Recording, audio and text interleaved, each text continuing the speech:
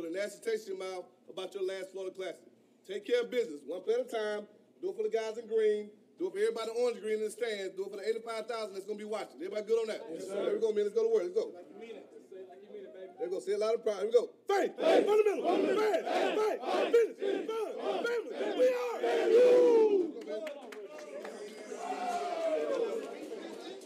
And let the games begin from the City Beautiful, the Fan Fest outside the Florida Blue Florida Classic. Marching Wildcats ready to strike up the band. How about the Rattlers saying, get down, ready to go in this in-state rivalry between Florida A&M and Bethune-Cookman.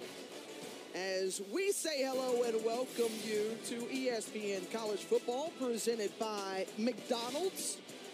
An all-important set of bragging rights on the line for the Wildcats, winners of their last two, the 7th-ranked team in FCS, with a perfect record on the line today here from Camping World Stadium. We say hello. What's up, fam? With the former Howard University and NFL quarterback, Jay Walker, I'm Tiffany Green. We heard from both coaches this week the importance of this Florida Classic. If there is one game to win on the schedule, it's this one. Absolutely. I mean, rivalry week, we know about that all over the country. But down here, this game always just hits a little different. We talk about this year's Classic. Well, Bethune-Cookman's coming there playing their best football of the year. They've won 2 consecutive games. They want to keep that streak going. Florida A&M has taken care of their business all season long. You don't want to have a dream season, have a little blemish on it because you didn't take care of business here in the Florida Classic. When you look at these two schools and they're about 4 hours from each other, I think of a guy by the name of Marcus Riley. Started his career, graduated from Bethune-Cookman, but now wears a FAMU uniform. He's an impact player for the Rattlers. Yeah, and that's kind of the way the college football landscape is nowadays with this transfer portal. But Marcus Riley is an impact player, a tremendous pickup for head coach Willie Simmons. He can hurt you in special teams, one of the most dangerous returnmen out there, the fastest guy on the field. If you're Bethune-Cookman, you better pay attention to where your old teammate Marcus Riley is today. On the other side, you have a legacy player and a guy like Jimmy Robinson III. And what he does is they've got so many Jimmy Robinsons. His cousins have played there, brothers have played there. He is the bruising running back out of that group. He's a guy that can get you tough yards in between the tackles.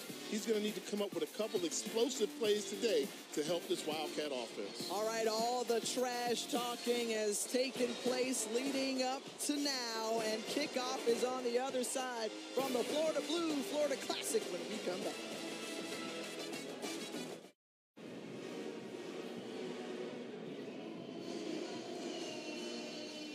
And welcome back to the City Beautiful. An absolutely pleasant afternoon here. The marching Wildcats of Bethune-Cookman rocking in the stands. Florida A&M's marching 100 exiting the field after performing the Star-Spangled Banner and the Negro National Anthem as well. An impeccable version of it. Credit to that family. That might have been the best version of those two songs I've heard in a long time. They sound great. And Jay, when you think about these two teams and these two coaches heading these programs, Raymond Woody Jr. made the decision to come back to his alma mater. They selected him. He wanted to be there. And this is his first Florida Classic and an all-important one for the alumnus of Bethune-Cookman. And important for him, you know, every coach we see when they come into their first Classic, they always act like they're prepared for it. And he played at Bethune-Cookman, so he knows. But even at game time, you could tell he was like, oh, wow, this is on a different level. It's gotten bigger since he played at Bethune-Cookman. A lot of distractions, but he's done a really good job of trying to keep his team laser focused. Well, one of the things that coaches tend to do on the other sideline, Willie Simmons earlier this week in the SWAC press conference made sure to wish Coach Woody well in his first Florida Classic, understanding what that was like for Coach Simmons some years back. And he's now got some skin in the game, and there he is, emerging shotgun Willie, as they used to call him, the former QB, and in his 6th season on the highest of 7 hills, leading this program. And Jay, they have impressed all season long. Only 2 losses on the last 2 seasons in conference play, currently with a perfect record, and it's on the line here as we are underway. Bethune-Cookman deferred, so Florida A&M gets the ball first, and here on the return, that's Darian Oxendine, and Oxendine with a solid return to open up this ball game. We mentioned the Rattlers coming in this season with a 9-1 record, and the guy who's helped get them there and who's really developed now in his second and final year in the program is their quarterback, Jeremy Musa. And Musa, who sat last week after a little nagging shoulder injury, is back onto the field, rested and ready to go. Yeah, you know, the West Coast kid has come in here and really made a difference in the impact. Anytime you play quarterback for Willie Simmons type of offensive system, you have to be able to make all the throws, have a big arm, and you have to be 2 steps ahead of the defense. And Musa has had a fantastic senior campaign. You see Marcus Riley, the jet sweep to number 4, the former Wildcat, now Rattler. Got out to a great gain there from the first play from scrimmage, but there is a penalty marker back at the 32-yard line. Tony Ross, our head official for today. Holding. Offense, number 81. 10-yard penalty. Replay, first down. That's going to come back because of the tight end, Kamari Young, with a holding penalty. And so that erases a 19-yard gain. Did Bethune-Cookman not hear my opening comment? Know where Marcus Riley is on the football field all day. He's an impact player. He can hurt you. He's motivated to come out and do well against this defense. Not the start you want. They were fortunate that Kamari Young was called for the hold, but I would still make sure I keep eyeballs on number 4 when he's in the game. So now ball placed on the 23-yard line of the Rattlers. Now 1st and 20 here.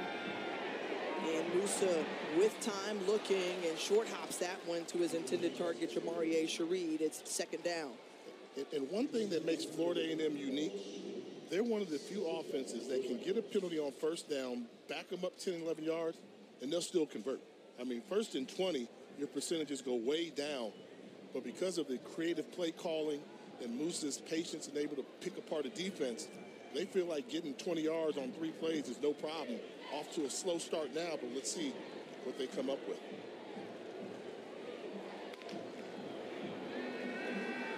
Play action, Musa looking. There's Kamari Young, and Young sees that one deflected as on the coverage with Steven Sparrow, the nickel back for the Wildcats. Yeah, he was actually open, but that ball kind of floated out of the release of Musa there. One where if he throws that ball sooner with a little bit more strength in it, watch this ball just kind of sail on him as he throws it. That's hanging in the air too long. Anytime you get a tight end behind the defensive back by 3 or 4 steps, put that ball on him. Remember, Musa had the week off. Junior Maritovic had the start last week in the win over Lincoln. Let's see if Musa can shake off some rust here on 3rd and long. Has plenty of time and delivers the target right to Kamari Young, but he's going to be well short of the 1st down, probably by about 4 or so yards. And so the punting unit will trot onto the field with Trey Wilhoit. And they ran sluggo routes on the outside, little slant goes, and he missed a wide open receiver on the bottom half of the screen if you were going to be able to see him. So they gave him a bunch formation there, and they tried to set up some double moves. The tight end did a good job of getting open there, but he was not going to have the depth to go 20 yards. Should have taken the vertical shot. Wilhoit back to punt it away. High flying punt and fair caught at the 9-yard line of the Wildcats. Make it 10-yard line after that 51-yard punt. And we'll get a chance to look on the other side of Raymond Woody Jr. and his squad as, again, they've won their last 2 games, been in a lot of ball games, and he's kind of funneled through a number of different quarterbacks this season. Tyleek Bethea was the guy who had carried much of the load because he was injured from last week. They said they're going to go with Walter Simmons III to start off this Florida Classic. And you want to talk about a contrast in offenses. Bethune-Cookman's offense and Florida A&M's offense, completely different. Yes, they want to run the ball. Every offense wants to do that. But when it comes to the passing game, they're not a pre-snap read type game. It's more of a drop back, find somebody. If not there, take off and run. And you'll see the difference that shows up. Scary thing about Bethune's offense, though, you got a quarterback that's running around and not making a lot of pre-snap reads. They can hurt you for explosive plays which can change the momentum of a game in a hurry. James Ash with the tackle for a loss. This one fumbled as the pitch bounced its way over to Jimmy Robinson III, and not necessarily the start that Bethune-Cookman would have liked here. But I'm not surprised. I watched the film. They don't do anything smooth. Offensively, nothing about this offense is smooth. It's uncanny. They're not as sound as you like to be, but they've got athletes, and they can hurt you with big plays when they happen, but they can also hurt themselves with turnovers. They just barely avoided one there. And this one's going to go against Bethune-Cookman. False start. Offense, number 73. 5-yard penalty. Second down. That's on the left guard, the true freshman, David Patowski. One of the things Raymond Woody Jr. and his team has prided themselves on this season is being among the least penalized teams in the country. Now backing themselves up deeper into their own territory from the 5. It's 3rd and 14. Got to get to the 20. And escaping here is Walter Simmons III, and he picks up the first down. That's something you can't do if you're Florida A&M, and credit to Walter Simmons for making that happen. Yeah, you know, you think this offense can't hurt because they can't throw the ball, but I told you, they want this quarterback to run around and create plays, and on a simple quarterback draw, they were able to pick up the first down. Good play for Bethune-Cookman. The handoff, and good running up ahead by Jimmy Robinson III, gain of about 5 yards. Isaiah Major on the tackle. We mentioned Jimmy Robinson III, that name so familiar within this Bethune-Cookman program, a guy who is described as the heart and soul of this team.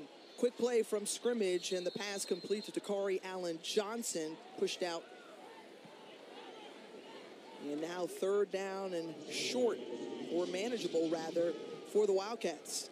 And the tough part about Florida A&M defensively is their interior defensive linemen, the nose tackle, Stanley Mentor, General Hunt, James, that they really take away the interior running game, so you have to take a chance and run it outside. And this one, the fumble, ball's on the ground. Florida A&M recovers it. Isaiah Major picks up the football, and the opportunistic defense taking advantage of the miscue offensively on the handoff for the Wildcats, and sets up great field position for the Rattlers. They do nothing smooth on offense. It's not a smooth running machine. They make mistakes right here. Little indecision between Dakari Johnson and Simmons in the backfield. That's a normal play. You sit there, it's 3rd and short. Just get the ball to him unless you see something different. But good job of getting behind the line of scrimmage by Florida A&M. And as you mentioned, a very opportunistic defense. And they hurt the Wildcats here early. The ball placed on the 22-yard line of Bethune-Cookman. A little fake reverse, and taking it, that's Jeremy Musa. And Musa with a great gain there on 1st down, pickup of 9. And Jeremy Musa, who's known as a pocket passer, a very traditional QB, says, well, I can flex a little something in the run game every now and then. Yeah, that was a great play call. I love the play design. You gave the defense a lot of misdirection to look for. Then next thing you know, Musa still has the football with the run-pass option. And they're going to give him enough yardage for the 1st down, so a fresh set for the Rattlers. Here's Jaquez Yen, and Jaquez Yen, who's barreling over inside the 5, down at about the 3-yard line. And another solid run here brings up 1st and goal, or 2nd and goal. And Yancelo, transfer into Florida A&M from the University of Nebraska. That talented coming out of high school, and here now he's been that power runner to go along with the finesse passing game that Coach Simmons liked to have. Look at the big 235-pound running back just running through arm tackles, straight ahead, downhill runner, north-south. You see the big lead blocker there for Jaquez Yen, who won't be denied, and kind of crawls his way into the end zone. Touchdown, FAMU.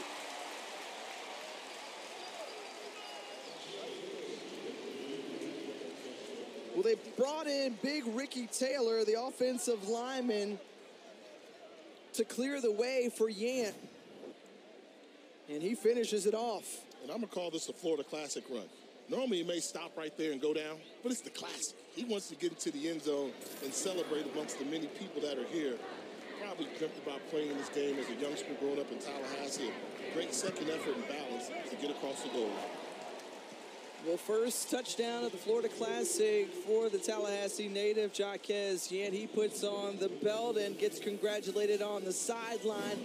Rattlers jump on the board first after the fumble for Bethune-Cookman. Punching it in from about 3 yards out is Yant. Shopify helps you sell at every stage of your business. So you can sell it online, take it in person, and go big, like 1 million orders big. Whatever the stage, businesses that grow with Shopify. I'm so glad you're my personal shopper. I'm your bodyguard. Oh, yeah, that's right. Day and night, right? I actually only work the day shift. Well, then who am I talking to at 3 a.m.? I think you're confusing me with your Discover card again? I am? Yeah, it's their 24/7 customer service. They also protect you from fraud on unauthorized purchases. Oh, really? 24/7 customer service. What do you protect me from? Mostly yourself? And $0 fraud liability. Oh. When you order a Big Mac in the McDonald's app today, you'll earn points you can redeem for a free Big Mac in your future. Future you says, thanks. Earn free food with the app. The Florida Classic. The Florida Classic on ESPNU is presented by McDonald's. You think about over the years, all of the great rivalry games, and they've gone back since 1925 when these two teams first met in the Sunshine State, and since 1978 they've called it the Florida Classic, meeting in off-site venues, first in Tampa. It's been home here in Orlando for a good while now. And how about this? You go from the SIAC to the MEAC, and now foes in their newest conference, the Southwestern Athletic Conference. Yeah, they're definitely joined at the hip. Yeah. You know, you think FAMU, you think Bethune-Cookman. You think Bethune, you think FAM. So they've been doing it for a long time. And something I learned this year, the neutral site, I think the most unique place was they've held this game before at the Daytona Motor Speedway. Yes, they have played before at the Daytona Motor Speedway during the regular season. That's what's so cool, is the fact that, you know, when you think about just how they are connected, you know, both coaches said, hey, look, we're good outside of this, but during these 3.5 hours, we don't like each other. We don't like each other too much at all. There's a whole lot of trash talking that goes on, and then you have to wear that badge, win or lose, for another 364 days. Yeah, but, you know, and I've seen it. What I don't like, and I'm old school, I don't like the rivalry being so cordial. Like, it's okay to hate your opponent that whole week. Like, I don't even want to, you know, when I took on a rival, I didn't want to see their colors, you know, all that stuff. They're a little cordial now. I'm thinking back, like, Dr. Humphreys made it clear that Bethune-Cookman had no business beating Florida A&M. And then when you had guys like Brian Jenkins, when he started that long streak, he hated FAM. You know, he made it known, like, I don't like him. So I like the intense rivalry. Check out this. Raymond Woody Jr., graduate of Bethune-Cookman. His sister, Jacinda Woody, a graduate of Florida A&M. She's now a pharmacist in the Palmetto area near Bradenton. And so you think about how these two are always intertwined, right? In the same household, you have one child going to one school and another child going to the other. And that's something that, you know, you're from down here, that never makes sense to me. You know, like, legacy is legacy. Like, if you're in my household, you go to our school. But they split it up here a little bit, and they brag about it, too. Oh, I got relatives that go to FAMU. I've got relatives that go to Bethune-Cookman. That's a little different. Here on 2nd and 7, Bethune-Cookman on their second offensive series. They hand it off and shaking a couple of tacklers, and then finally brought down the ball carrier for the Wildcats. Going to be stopped a couple of yards short. And that's that good secondary running in between the tackles that Jimmy Robinson can do. The initial contact probably would have been a tackle behind the line of scrimmage, but he was able to wiggle forward and pick up some much-needed yardage. And let's see if they do a better job on 3rd and short than they did last time they faced this scenario. Alan Johnson to the bottom of your screen was in motion. And Jimmy Robinson was determined, very close. Isaiah Major coming up with the tackle. Just depends on the spot here. By the looks of it, from where we're sitting, it's going to be football short. Oh, they moved it back a little bit. About 2 footballs short, and that's tough. You have to punt the ball in this situation, I would think. Maybe try and draw them off sides. Risky call here early from Raymond Woody. It's the Florida Classic, ladies and gentlemen, and you got him right there. There was Isaiah Major, exactly what they wanted to do, and Major fed into it. Offside. Defense, number 0, unabated to the quarterback. To the 5-yard penalty. The penalty results in a first down. So Isaiah Major, the senior, the preseason, all SWAC selection, first team. He's been an excellent player in this defense. Gives him a fresh set of downs. On the run, Jimmy Robinson the third. What do we hear from Coach Woody before the game? Look, this guy is just going to pick up the hard yards. Whatever we need him to do, he's going to try to barrel through and pick up those tough yards. In between the tackles. And that's where real running backs tell you they make their bread and butter. Having the ability to absorb blows and still pick up yardage. And see right there, this Florida A&M defensive line is good. All season long, we've seen running backs get swallowed up in there. But yet we're seeing a little 5'7", 195-pound Jimmy Robinson III able to pick up some tough yards running in the teeth of the defense.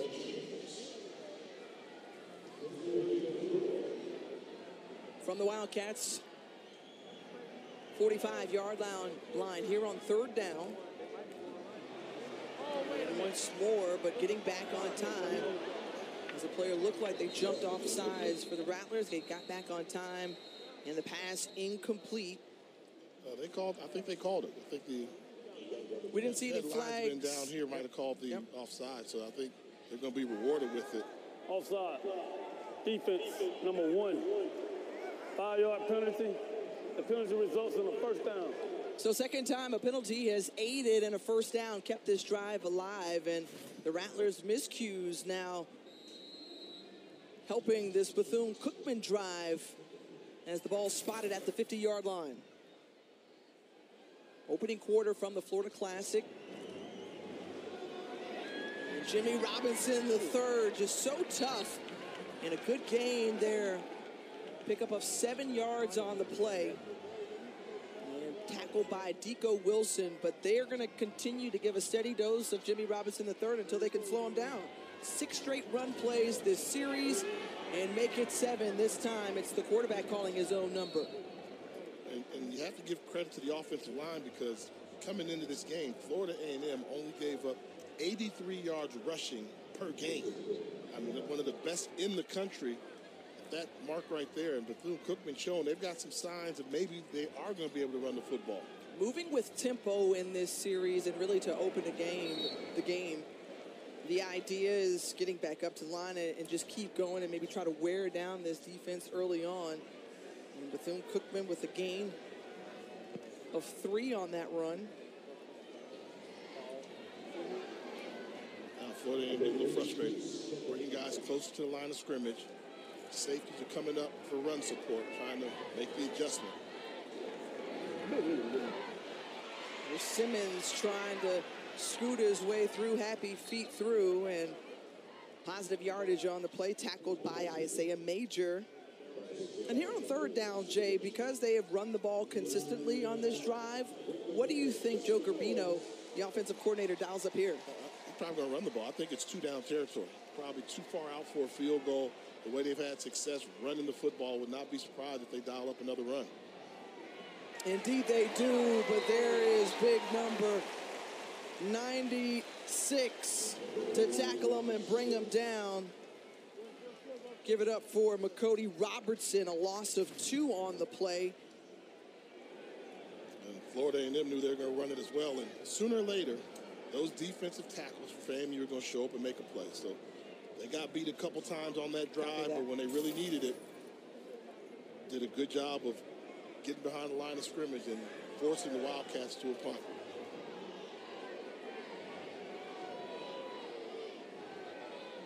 So Anthony Frederick back to punt. This one bounces out of bounds. That's going to be spotted at the 2-yard line. So that 35-yard punt pins them inside the 5. And the Rattlers will start from their own 2-yard line.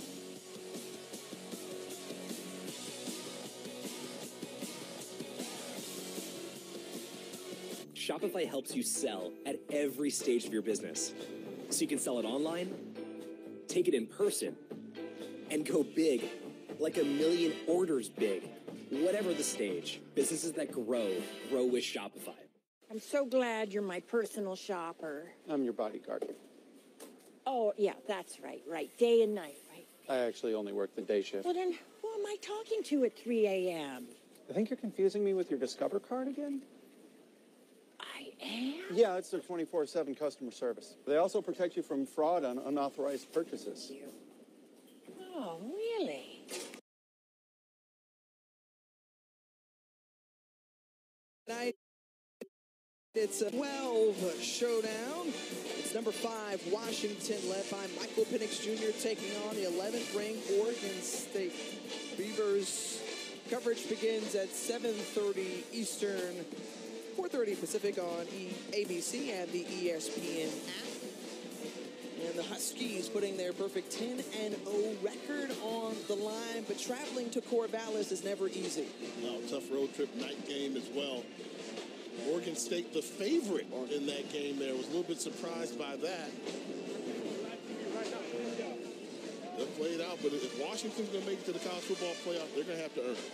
You know, they've got to take on Washington State, who looked good last night. They have to make it to the Pac-12 championship and Oregon State, so it won't be easy for the Huskies, but we'll see how it plays out for them.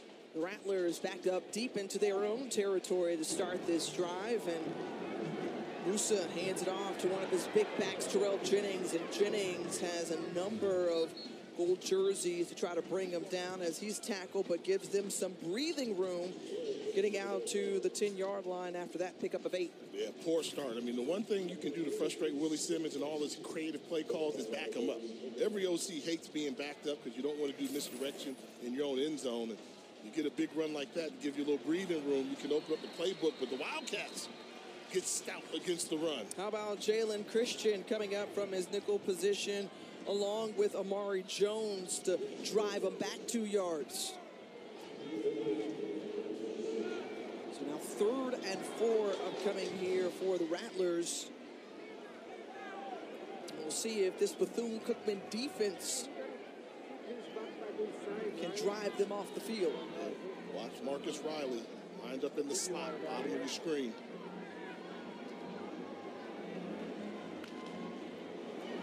Musa rolling to his right, the side of Riley, gets rid of it, throws it out of bounds as he's hit by Thomas, and that's going to bring up 4th down.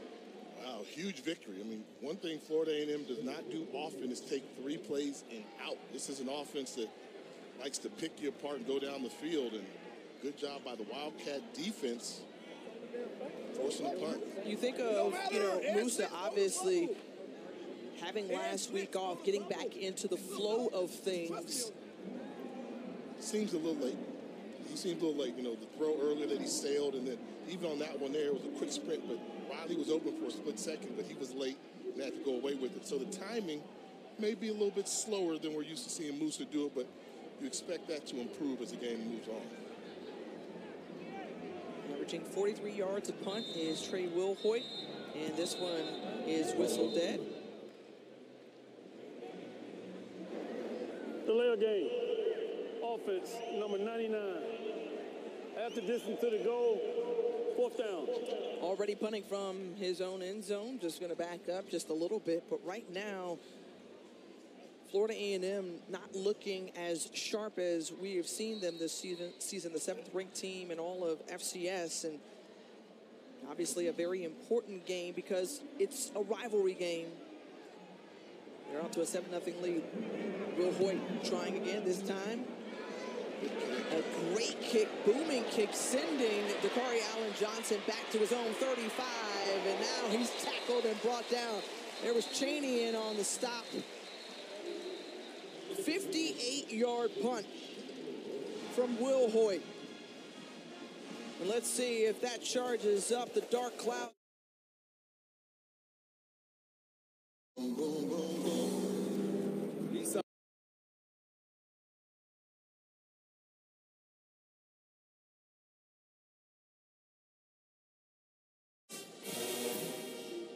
My man Donovan well. And this was the Battle of the Bands from last night, all a part of the festivities. And there's so much activity that goes on, but this is one of the highlights of the Florida Classic weekend. There's still question marks, Jay, as to who won the Battle of the Bands. It depends perhaps what side you're on. If you're just a neutral party, you just enjoy it, period. It took me a while to figure out. A lot of people think I don't like FAMU, right? And love FAMU. Been loving FAMU for a long time. When you showed up, all of a sudden they thought I hate FAMU, which isn't true. But then you know what really upset them? One year, I had a call like I see it, and Bethune-Cookman had a better band. And FAMU's like, no way, you just hating on us. And ever since then, it's been steamrolling. Well, now you did participate and strike up the band that song is Florida hot. Classics. That song is hot. Let's Go Wildcats. It's one of the premier tunes, but you struck up the band. So, it would make people feel some type of way. I call like I see it. False start. Offense. Number 21. 5-yard penalty. First down. But both bands are elite bands. I mean, definitely elite bands.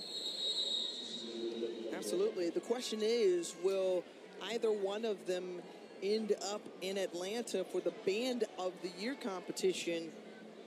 The inaugural event will be December 15th from Mercedes-Benz Stadium.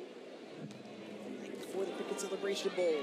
Ooh, what a hit delivered by Johnny Chaney Jr., the linebacker, and driving him back. This is how you play the position right here. Everybody's holding him up and all. Running back tries to make a cut and just ear holes him, as we used to say back in the day. Good solid hit by Johnny Chaney Jr. Second and 13, they're giving chase to Simmons, and the pass incomplete, going for Tink Boyd on the play. You see the scouting report accurate. Nothing looks smooth Bethune-Cookman offensively, but a play like that, he'll make somebody miss, and one of these wide receivers will change directions, and they'll hit you for a big play. This is not an offense, I feel, that can just drive the ball down the field consistently. They are relying upon big, explosive plays, and Florida A&M has to stay sound defensively. Well, going back to their last drive, they had 11 straight runs before that pass. Here on 3rd and 13, an obvious passing situation. He completes it underneath. Right there. That's Markai Shaw, the true freshman out of the backfield, and able to convert once more in this game on 3rd down, a pickup of 16. Nothing's pretty about this. I mean, protection's going to break down a little bit. He's got to scramble. Oh, last minute, who can I find? Emergency throw. Hits the check down, and they pick up the first down. Isaiah Major coming in with the tackle of Shaw, who made that catch on the last play. Shaw, who is out of California, coming over as a big recruit to Bethune-Cookman. Located in Daytona Beach, Florida, the world's most famous beach. That's what they marketed it as, right? And once more, the effectiveness on the ground for the Wildcats, we've seen it in spurts during this game, and they're the freshmen picking up 7, and it moves the chains. Well, that's been a surprise, the success they have had running the football. I don't think you build your game plan that way, but they've been able to get away with it thus far, kind of pressure this Florida A&M defensive line. Inside a minute to go in this opening quarter, and Isaiah Major once more, the noisy linebacker for the Rattlers, bringing down the ball carrier. Tell you what, though, I like this kid Shaw. 6 feet, 225-pound true freshman. He's got a little pep in his step and some power to go behind it, so he might have found a hot hand with some fresh legs doing some damage. Razzle-dazzle. Oh, they get it back to the quarterback, and Simmons drops it. Major giving chase to him, but able to get the throw away and nearly completed it to Shaw. That's Bethune-Cookman offense. I mean, they don't do anything easy. They fool everybody, but then the quarterback's not able to hold on to it. Then finds an open receiver, and he's not able to hold on to it. Right now, that's just how Bethune-Cookman's offense operates. It's uncanny. Nothing smooth about it. And that could have been a really big play because he had some room to run if Shaw was able to hold on to that ball coming out of the backfield. Instead, it's 3rd down, 12 seconds remaining in the opening quarter. Man in motion, they hand it off to Jimmy Robinson, the third, and quickly there in the backfield, that's Dakar Edwards. Edwards with the tackle for a loss, and that will bring us to the close of the first quarter. So Florida A&M's defense picked up and recovered a fumble earlier in this one, and that led to the only score of the game by Jaquez Yan. It's 7-0 here from Orlando after one.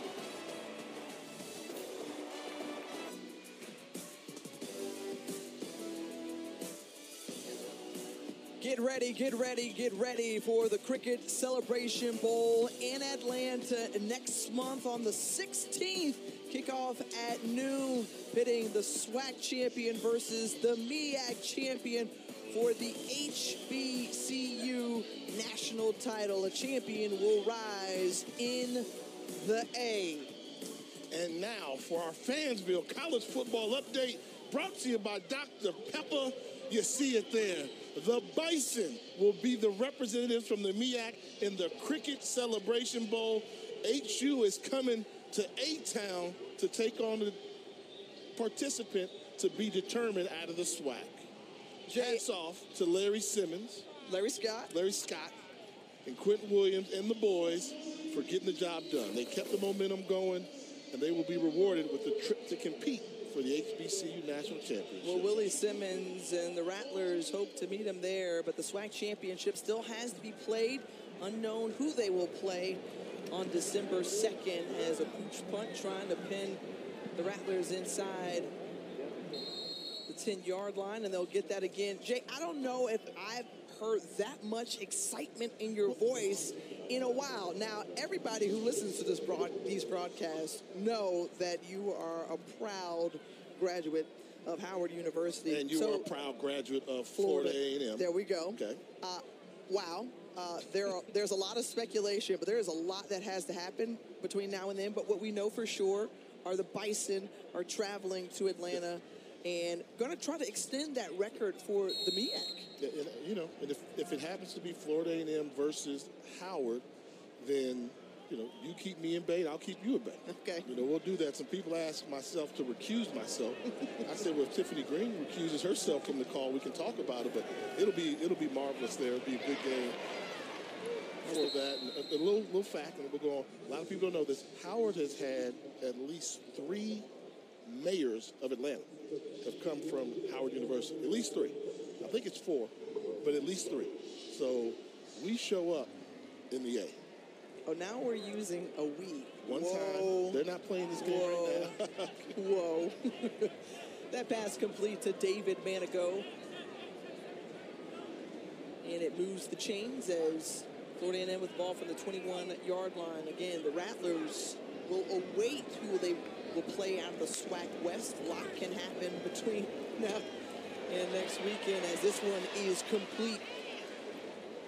And into the hands of Jamarie Shareed, and gang tackle and thrown down at the end as the whistles were howling in the air.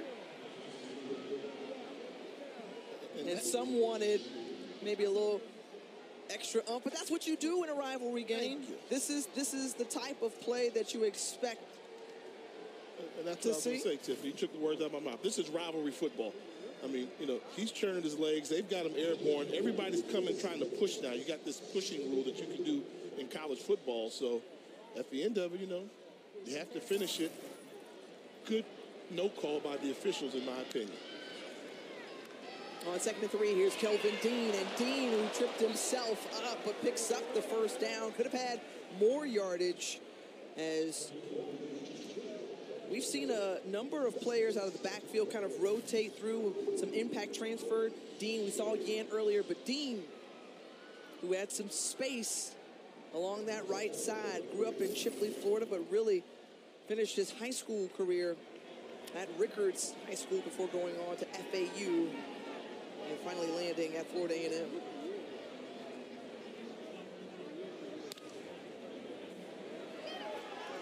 Play action, and great one for Kobe Gross, and Gross, who hurdles a defender. And right now, moving forward in the right direction are the Rattlers here on this drive, gain of 13. Yeah, a lot of things to think about. Good job pulling the ball, getting rid of it quick, utilizing almost that double tight end package with Young and Gross in the game at the same time. The one thing I like to see, I thought Yant did some hard running early. You know, when you have so many running backs, sometimes you want to get creative and give them all touches. But I thought Yant, with his size, could be a big force in this game. And here's Dean once more, and Dean showing off some speed and staying on his feet, and finally brought down and out of bounds by Shelton Quarles Jr. But you talk about the size, everybody in that backfield for the Rattlers, 200 pounds or more. And I like this, Kelvin Dean saying, take this, Jay Walker. I'm the hot guy right now, showing some good, tough running with some speed and some moves. Give credit to that offensive line, getting that push, opening up the lanes for these running backs. And what you saw right there from Dean, he's a guy that can be a game breaker. He's got a couple of years of eligibility left. We mentioned where he played his high school ball. His cousin Ampley, the former running back from Florida State, got good football in his blood. Musa in the middle, across the middle, and it's complete to Jamari Gassett. Gassett, the speedy receiver who transferred in from Buffalo, a gain of 19 here in the red zone now. Look at his pocket. I mean, that's a clean pocket, allowing him to go from 3 progression read. If they continue to give time like that to Musa on drop-back passes, he will absolutely pick you apart. And Jamari Shareed with a short gain there. Musa is a guy who, if you give him time and he delivers the ball accurately, he can be ever so dangerous. Why he was selected as the preseason Offensive Player of the Year out of the SWAC. And from your eyes, Jay, is there anybody else that would possibly dethrone him from potentially winning it? The type of season that he had and the number of wins that he's got, nobody's coming to mind right now. I think he's been as good as advertising. He's a quarterback who judged by wins and losses, and he's done a great job doing it. Well, number 9 on Kelvin Dean's jersey, representing the number of wins Florida A&M has had this season. Their only loss this year to an FBS opponent, and right down I-4 against South Florida. But this has been, so far, a dream season for Florida A&M, and they've set their sights on trying to make it to the Celebration Bowl. Something that they have come close to a couple of times. The whole line not moving, and everyone was caught off guard for the Wildcats for a second. And Kamari Young, the tight end, who's still on his feet somehow, wrapped up all around his ankles. But a 9-yard gain, and I'm curious for you to break that down when we see it again, Jay Walker. It goes back to that creative play calling by Willie Simmons, having played the position. You're going to sell out like it's going to be a quick sprint right, but it's nothing but a throwback tight end screen. Good job by the offensive line selling it. And the thing that really gets it, your first 2 steps as a quarterback, when you take that quick sprint action, the defense has to react and then able to find the tight end. I like those type of plays. You know, there's something unique you don't see too often as a quarterback. You love it when you get to pull it off and it works. We got to credit Ashton Grable, the left tackle, the mid-year signee who joined the program in the spring, who helped to create some room for Kamari Young. First and goal. To his left, trying to get around the corner, but tripped up is Jennings as Dearest Thomas there to stop him. Short gain of 1. It'll bring up 2nd and goal. Florida A&M going to the jumbo package. Bringing an extra tight end. Bringing one of the larger wide receivers in Dixon on the edge. Amari Young there. Everything, see, this we have to be careful against Florida A&M. Everything says they're getting ready to try and pound the football. But if you scout them out, that lets you know if you think they're going to pound, they're probably going to try some finesse with some play action. Florida A&M spins the timeout, and we will step aside with them as well. 2nd and goal, and they'll discuss what they want to do. We'll find out what unfolds on the other side. Come back here to Camping World Stadium. Jay Walker, Tiffany Green. Time now for Jay's HBCU Power Rankings. All right, been a long time coming. First time in a while, I'm going to say it. Congratulations, Florida A&M. You have the #1 HBCU football team in the country, followed up by North Carolina Central, Jackson State, Howard University, cracked the top 5 on their way to the Celebration Bowl, and Alabama State, like the job that Eddie Robinson's doing, and I think on the bubble, always got to give credit to Division II Benedict for their perfect regular season. SIAC champions as well, #1 seed in the Division II playoffs. You think about Florida A&M, the 2nd longest winning streak in the nation, and a chance to make it to 10 wins for the first time since 1999. Here up 7-0 on their in-state rival, Terrell Jennings with the cutback into the end zone, and another score for the Rattlers.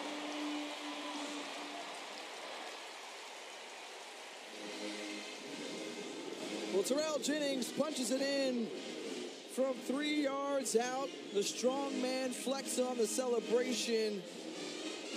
And FAMU, who's won the last 2 in this series, trying to pack on more. Yeah, missed tackle right there by Conroy Cunningham in the backfield. If you're a defensive lineman, you have to make that tackle to minimize the gain.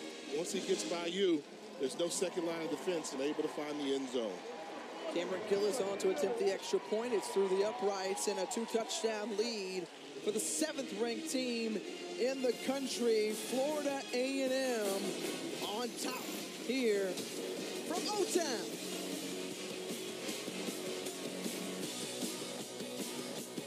We'll have the exclusive reveal of the next college football playoff top 25 rankings. Reese and the guys will break them down from top to bottom. Committee chair Blue Corrigan will be on for a live interview. 7 Eastern, it pops off. Meanwhile, there's a sea of orange and green in Camping World Stadium. The Marching 100 getting down. Everybody doing a little bop to it as well. It's always a good sign for Florida A&M or anybody when you can keep the Marching Wildcat band quiet.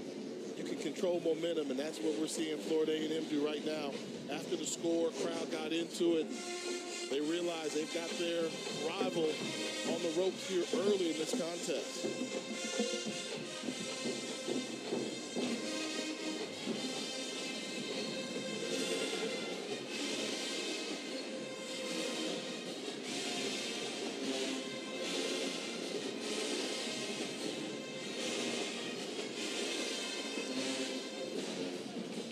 You know, Jay, we oftentimes talk so much about the bands, but getting to hear them in broadcast is also a special thing. Got to give a quick shout out to Dr. Shelby Chipman, the director of bands, just recently the honoree in the role of distinction by the Florida Bandmasters Association. A huge honor. Here on the return, Darnell Dees out of his own end zone along that left side. It's got some blocking, and then he trips up. Dees, who had an excellent return, wanted more.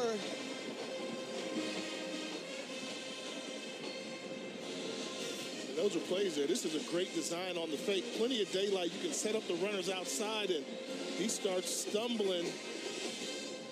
Missed opportunity for a big return.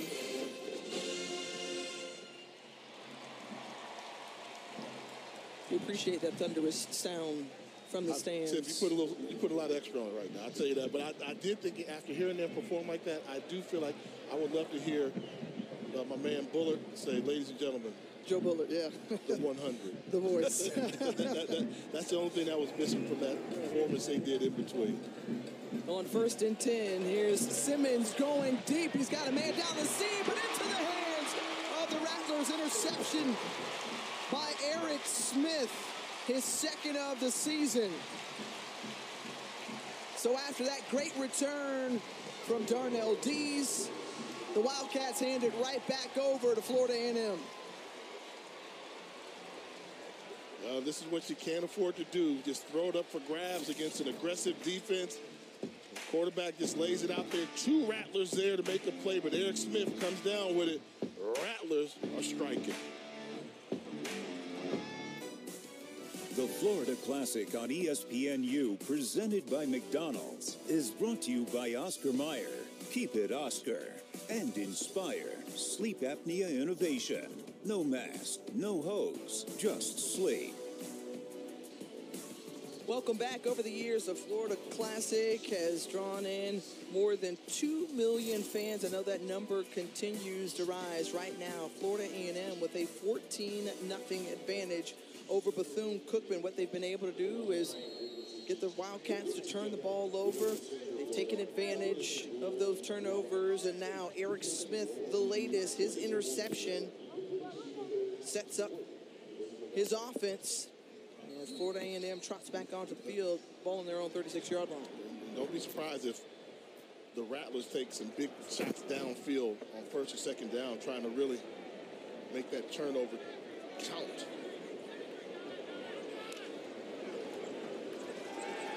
The action from Musa. Dumps it underneath. There's Kamari Young. And Young, it must be something on the field here today, Jay, because we've seen a number of players lose their footing on the field, pick up a 3. And sometimes, you can be a little too fancy. Normally, you diagram screens for running backs because they're really good at running in open space like that. And if you've got a tight end that's talented, you can use him.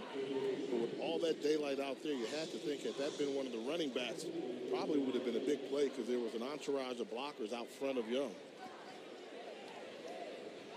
We mentioned throughout just the way the tight ends have been used in offenses around the country a lot more steadily. As this one in the hands of Marcus Riley, and Marcus Riley making a few of his teammates miss. He gets it, slides up, if you will, and Marcus Riley with a gain of 9. Anderson Clement delivered that hit to him. Yeah, and that's how you can tell he's the fastest guy on the field. He was cruising. Watch it when he gets his hand off. Okay, I'm just going to outrun you and turn my shoulders, and then I can dance, and then I can still outrun you to the sideline, showing you the speed, but making it look rather smooth and effortless. With one shoe off. With the shoe off. And still picked up the 1st down.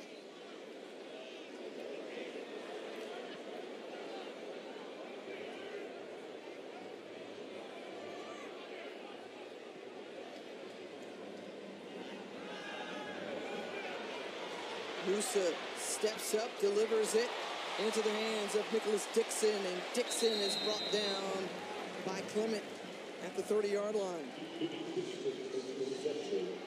And another 1st down for the Rattlers.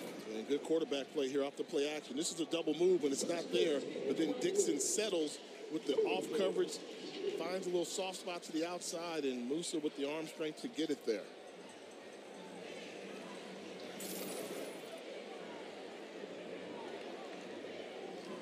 Dixon out of Tallahassee, Florida. Played his high school ball at Godby. The question is, can Robert Wimberly's defense or Bethune-Cookman come up with the stop here? Some more trickeration is into the hands of Gassett, trying to put on some moves. A little cutback action, and brought down as the helmet pops off for one of the defenders. That was Steven Sparrow, who has his helmet come off. But we're talking about that stop. Eddie Walls, number 9 in maroon and gold, was a player that Coach Woody mentioned needs to step up and have a big game. They need a defensive line to be disruptive, do what aggressive defensive linemen can do, and anybody that can cause some chaos in the backfield. I think one of the keys with stopping Florida A&M when they've struggled is when you can get Jeremy Musa off his spot. Don't allow him to sit comfortably in the pocket. Don't allow all this creative play calling to become a factor. That's how you slow down Florida A&M, but haven't seen much penetration from the defensive line of Bethune-Cookman this game. And it's an area where they've excelled this season, second in the nation in tackles for a loss. There was a loss of 2 there and a timeout taken by Florida A&M. And we will do the same as the Rattlers are driving. Can the Wildcats come up with a stop here? We'll find out when we return. Up on the All-State Halftime Report with Kevin Connors and Sam Acho. They'll have scores and highlights from around the top 25, plus college QB comparisons to Patrick Mahomes and Jalen Hurts, to QBs from last year's. We'll be interested to see how that plays out. And, of course, you can't forget the Pac-12 showdown. Top 11. Number 5, Washington, going to Oregon State tonight at 7:30 on ABC. Curious about that comparison. I mean, I see the obvious one. They're probably going to compare Caleb Williams to Patrick Mahomes. But Jalen Hurts is so strong. I'm trying to think. First thing that comes to my mind, I think Hurts is strength. I mean, he's a strong runner, strong everything. So, kid down at LSU not as strong. Did you know Jalen Hurts was a state champion weightlifter in Texas? In Texas. Okay. So built like a fullback.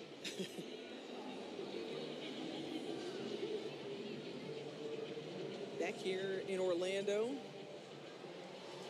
2nd and 12 as we're just about set to resume play on the field. Florida A&M with the ball. The Wildcat 32-yard line.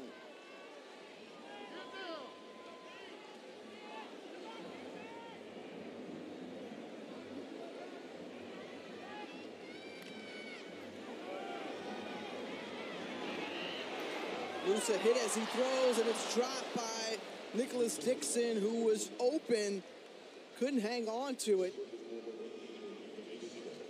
And it's 3rd down. Yeah, that's a catch that should have been made there.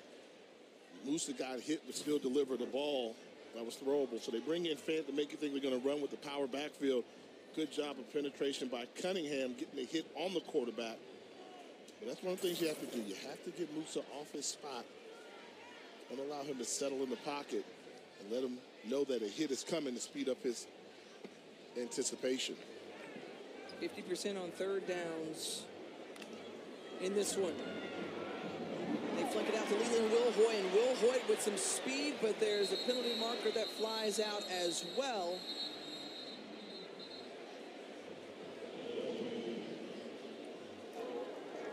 Holding. Offense, number 71. 10-yard penalty. Replay, 3rd down.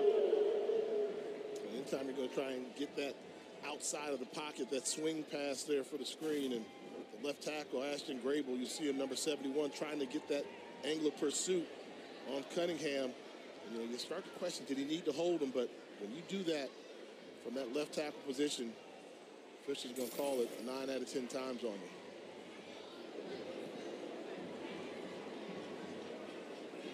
Grable.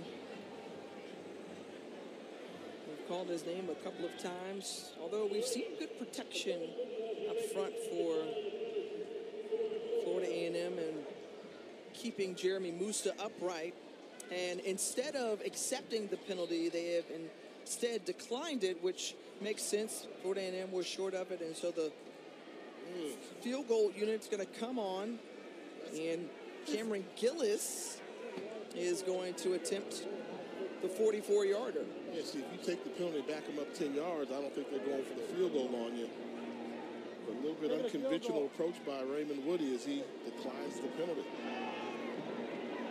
It's up, has enough leg, and it's through. So Cameron Gillis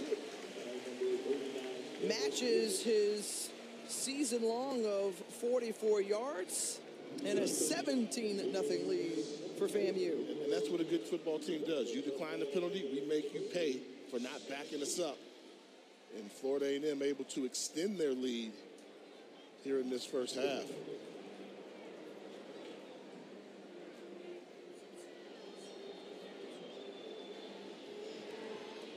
Well, Jay, there was a stretch of time where Bethune-Cookman really ran away with this series, winning 8 over the last 10. But in the last 2 years, it's fallen in favor of FAMU. And Jeremy Musa and Jalen McLeod going back and forth. They made several trips to the end zone, 5. In fact, as FAMU capped off their 9th straight win of the season, downing the Wildcats 41-20.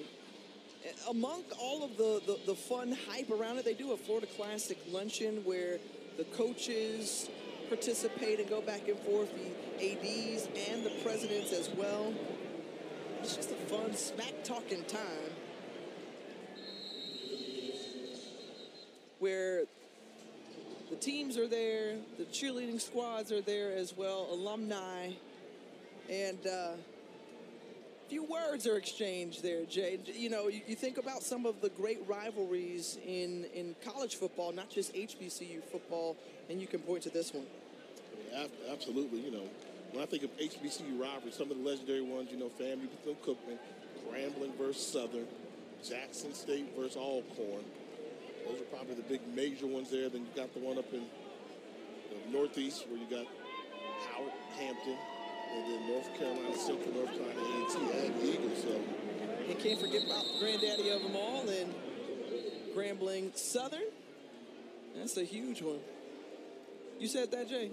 Oh, okay. That, yeah. Okay, you were like... That's first. False start. Offense, number 56. 5-yard penalty. It's first down. But you always know, and, you know, just be honest, this is the first time in quite a while that there's really been nothing riding on this game except for bragging rights. And you like the fact that that did not deter Florida A&M from realizing they have to take care of business. And they're playing like they're the better football team right now.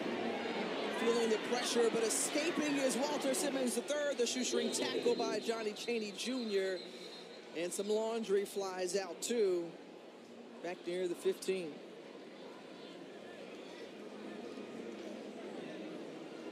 And early indications by Tony Ross, it's going to push the Wildcats back. Holding. Offense, number 79. 10-yard penalty. Replay. First down.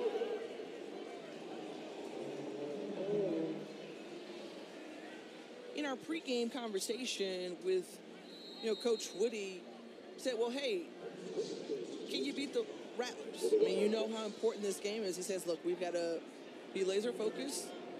We've got to have great attention to detail. You got to clean up those types of miscues as Jimmy Robinson III sees a gang of green jerseys bring him down. Deco Wilson was the first there.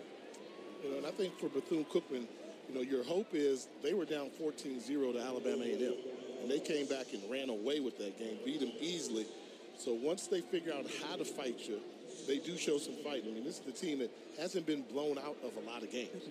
All season long, early on, they lost some close games. So they're still learning how to win these type of football games. Right now, they face a tough team out there in Florida A&M that's playing with a lot of confidence. Look out. The missed tackle, and Davino Ellington is making the Rattler defense pay on 2nd and 21. A huge pickup for Ellington. And this Wildcat offense, a gain of 31. Just when you lull them to sleep, they make a play. One of the athletes makes Eric Smith miss the tackle on the edge and able to hurt you with the explosive plays.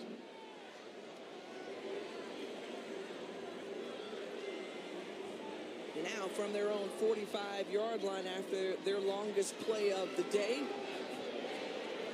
Jimmy Robinson III with not much room to run. And you would be wise to take your time right now if you're Bethune-Cookman. I'd get up to the line of scrimmage like I'm going to snap it, but I'm going to let that clock wind all the way down because you don't want Florida A&M to start calling some timeouts and decide they want to try and get some points before the half. Well, Bethune-Cookman will receive it to start the second half. The pass out and the open field tackle made by Eric Smith to try to make up for that missed tackle on the other sideline brings down the ball carrier. It's third down. And surprised Florida A&M not calling the timeout here. Try and force Bethune-Cookman to convert. And now if you're Bethune-Cookman, if you convert, you're thinking, hey, hurry up offense. Let's try and maybe get a field goal try before the half. They have all 3 timeouts.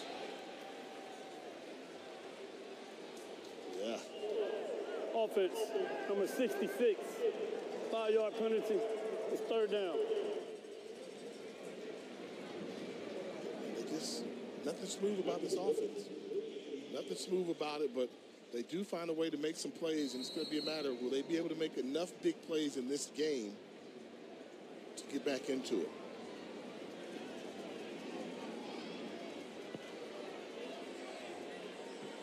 Characteristics, already 5 penalties for Bethune-Cookman here in this first half. They're usually a very disciplined team as that one is overthrown. Tink Boyd was the nearest Wildcat receiver in the area. And great defense by Kendall Bowler. Bowler, one of the better defensive backs in all of FCS football, had Tink Boyd blanketed in his coverage. Raymond Woody Jr. said, hey, look, we've got to figure out a way to finish. That's what's the important part for us, putting together a full 60 minutes. He referenced the close games they've been a part of, lost to Jackson State by a touchdown, Alabama State within a touchdown as well, Texas Southern by a field goal before we saw them get their first SWAC win, and the same for Woody against Mississippi Valley State. And bobbled and muffed, but recovered by Shareed. And with 41 seconds remaining, Florida A&M will get the ball back. And Shareed saw that one bounce, had to go through his hands, and was fortunate to fall on it. And actually a pretty good play by Shareed. I think the ball might have hit his up man because he was going to let it roll through, but when he thought it might have hit one of his blockers, he decided to try and recover the football. Heads up play. And Willie Simmons, we'll see what he decides to call here. Likely will keep the ball on the ground, or do you think he'll be aggressive here? If he gets a look he likes, and right now man-to-man coverage all the way across the board, he may try something tricky. Instead, the delayed handoff to Will Hoyt. That'll take us to the half. And that will do.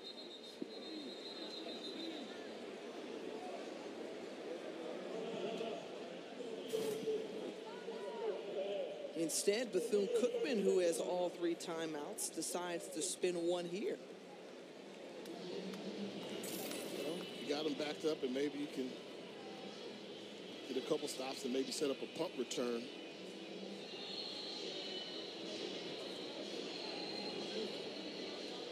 Well, the success that we've seen under head coach Willie Simmons, you mentioned just the way they've been on the cusp and have been close to clinching a berth for the Cricket Celebration Bowl. You think back to 2018, they were 1 win away from there. Then they had that self-imposed postseason ban in 2019. And in the last couple of years, they ran into a very strong Jackson State team, one of the best in the country at the time, led by Coach Prime. But now Florida A&M feels like it's their chance, it's their opportunity. And Leland Wilhoit with an excellent run, and Wilhoit crossed the 35-yard line, kept speeding and scooting through. 24 yards later, first down and 22 seconds remaining. Joshua Thornhill was the Wildcat to stop him, but now, do you try to take a shot here, Jay? If you can, if you get this one-on-one matchup, maybe a 50-50 ball, if you see something that you like. But I really thought that Florida A&M was content to go in up by 17, but after Bethune called the timeout, then you get a big run. They said, hey, let's take a look at this, and how many more yards do we need to gain? And You're still looking at about 35 yards they need to gain, so you need some type of big play.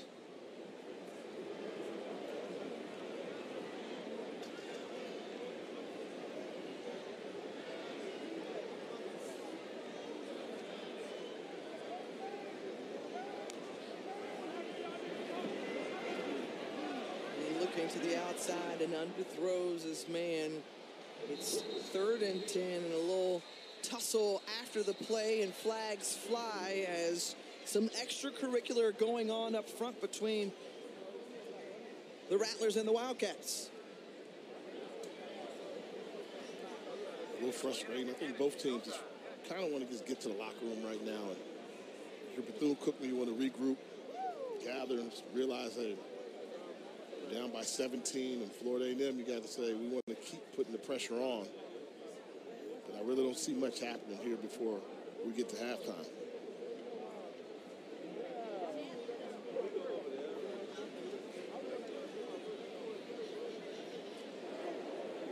After the play, personal foul, unnecessary roughness against the offense, number 76. Should be a 15-yard penalty, 3rd down. That going against Cameron Coven up front, one of the old linemen for Willie Simmons Rattlers. And so he'll be content to likely run the ball and try to take it into the locker room.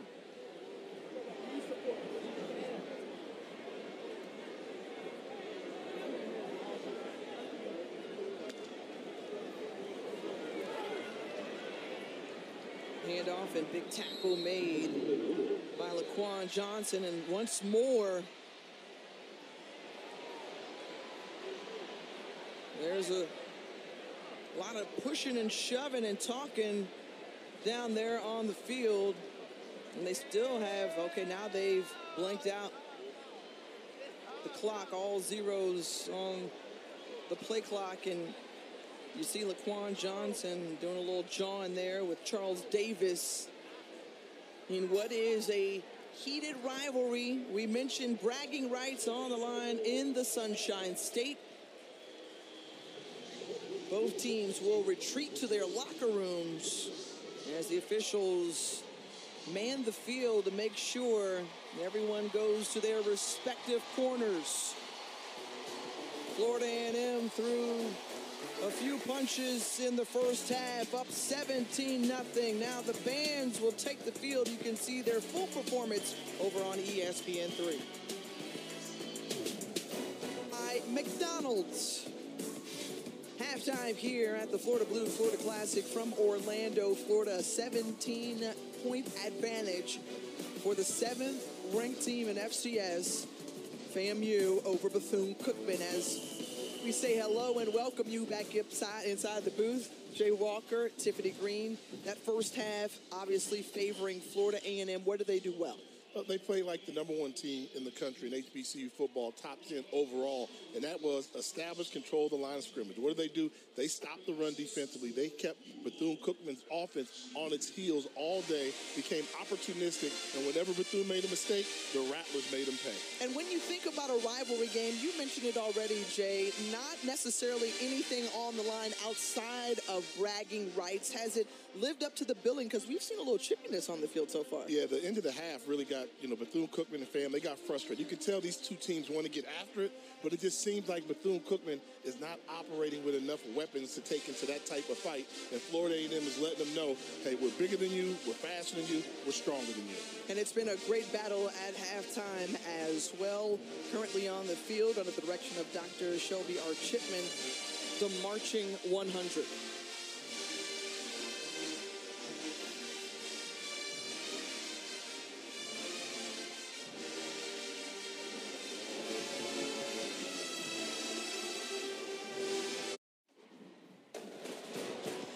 Look, we got a football game going on, but there are also blows being traded at halftime between the bands, and we'll get into that a little bit more in the second half. Jay Walker, as we welcome you back to Camping World Stadium here And it's been an entertaining first half all the way through the halftime show, Jay. But when we look back at, the first half between FAMU and Bethune-Cookman, it was an opportunistic defense for the Rattlers that helped them get on the board first. Yeah, and that's what Florida A&M does. They have one of the top rushing defenses in the country, and one thing Bethune-Cookman does not do is throw the football well, but they were force-feeding the run, and they had some early success, but never enough to go all the way downfield to sustain a long drive, and that's why I think it's really going to be an uphill battle for the Wildcats. As we take a look at the highlights there in the first half, in terms of what you were talking about, Jay, there it was, a bad exchange, and taking advantage was Isaiah Major on the fumble recovery. And that's what you have to do. Then whenever you get a turnover, they went to their big running back, Cam, the transfer from the University of Nebraska, scored early, and Florida A&M knew right away that they had a sense that they could kind of control the line of scrimmage. Jeremy Musa finding Jamari Gassett, setting things up once more as the air attack was working, and then Terrell Jennings was able to punch it in. And anytime you can run the football for Florida A&M, they're a pass-first offense that likes to run, but they've got some dogs, and you see the numbers there. They really just took advantage of everything. 100 yards rushing already in the first half for Florida A&M. That's a good start. They're very difficult to beat when they're that productive. All right, we'll have more here as the third quarter action will get underway when we come back here to Camping World Stadium, as we'll see who's going to win this second half between this Sunshine State rivalry. I want them to extend to halftime. That battle of the bands was crucial right there. It was really good. I'm surprised they're not doing the overtime, have a draw, but both teams sounded really good. Well, Jay, you had the opportunity to watch halftime, and obviously Venom, the Rattler mascot, getting down. But your thoughts, because, these are two really well-respected bands. You mentioned that already. The band directors, Donovan Wells for the Marching Wildcats. Dr. Wells has done a tremendous job. Dr. Shelby Chipman on the other side for Florida A&M. I would like to get your thoughts on halftime. I think it's like the contrast in styles. I think Bethune-Cookman is a very active band. They like to move around, be active and stuff. And I think Florida A&M, it's really about that sound. They want to sound better than everybody. But I think Bethune, they play some hits. So I think the contrasting styles, what do you like there? Bethune-Cookman has dancing girls. Florida A&M does not have dancing too. So it's kind of what do you want? But FAMU is like, we're all about the music. We don't need the distraction. Well, sometimes I like a little distraction. I like a little bling.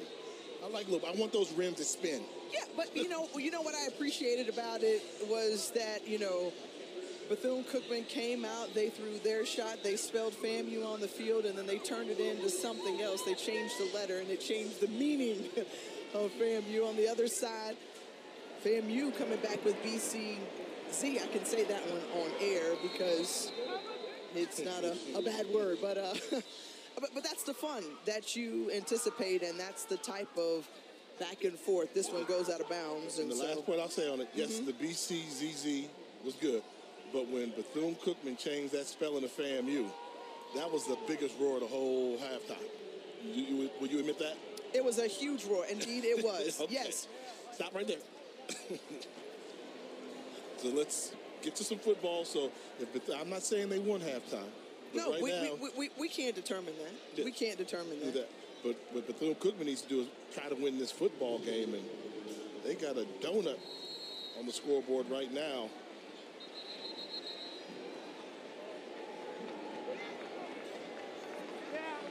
You said, hey, look, the offense may not necessarily be pretty, but what type of adjustments can they make, or what can they do better here in this second half? We'll find out. First play, and the pass out to Dakari Allen Johnson, a wide receiver screen, and a solid pickup. Isaiah Major on the stop. I'm going to go against the grain. I think what they need to do is show that they can run the football a little bit and run their quarterback a little bit more. Because if they can get one nice drive, which I don't see happening, they haven't shown that yet, but use the quarterback as a runner and try and get a number count to show that you can run the football. But see, when they run like that, FAMU, they make a killing off of that. Those are just dead plays. They put you behind the sticks.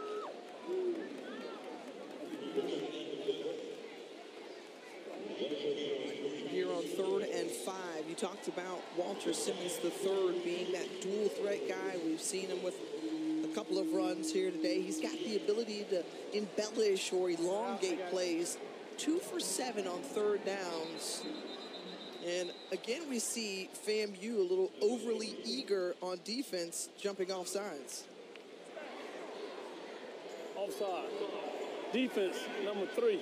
Coming in the neutral zone, committing contact. It's a 5-yard penalty. The penalty results in a first down.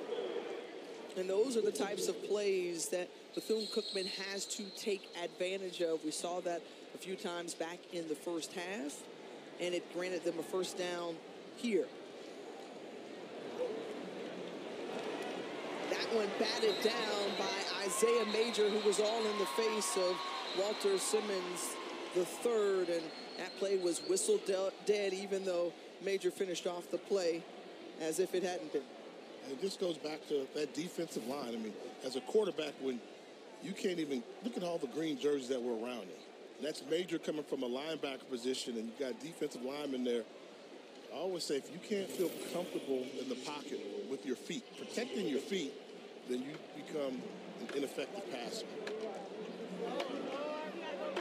Here's Jimmy Robinson III, and Jimmy Robinson III, who was thrust down to the turf by Alan Smith Jr., but just going to be stopped maybe just a football length from a first down. You see towards the end of this run here, Smith Jr., who plays that fang position for Florida A&M. A little suplex there on the tackle. Body slam.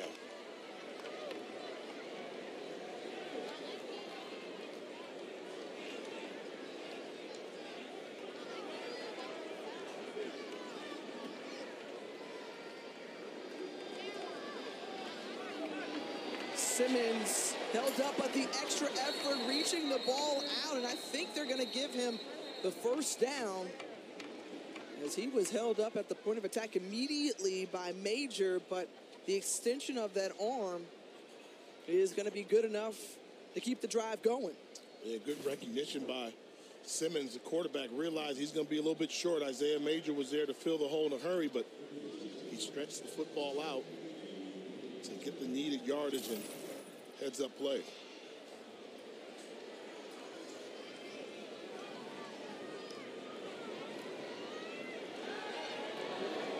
Going for it has Davino Ellington, Trink Boyd rather, trailing out of bounds. Yeah, I thought there would have been holding here on this route here, but a good job by Boyd getting behind the defensive back. The throw was out of bounds and really not catchable. So they're not going to call pass interference on a ball that lands 4 yards out of bounds.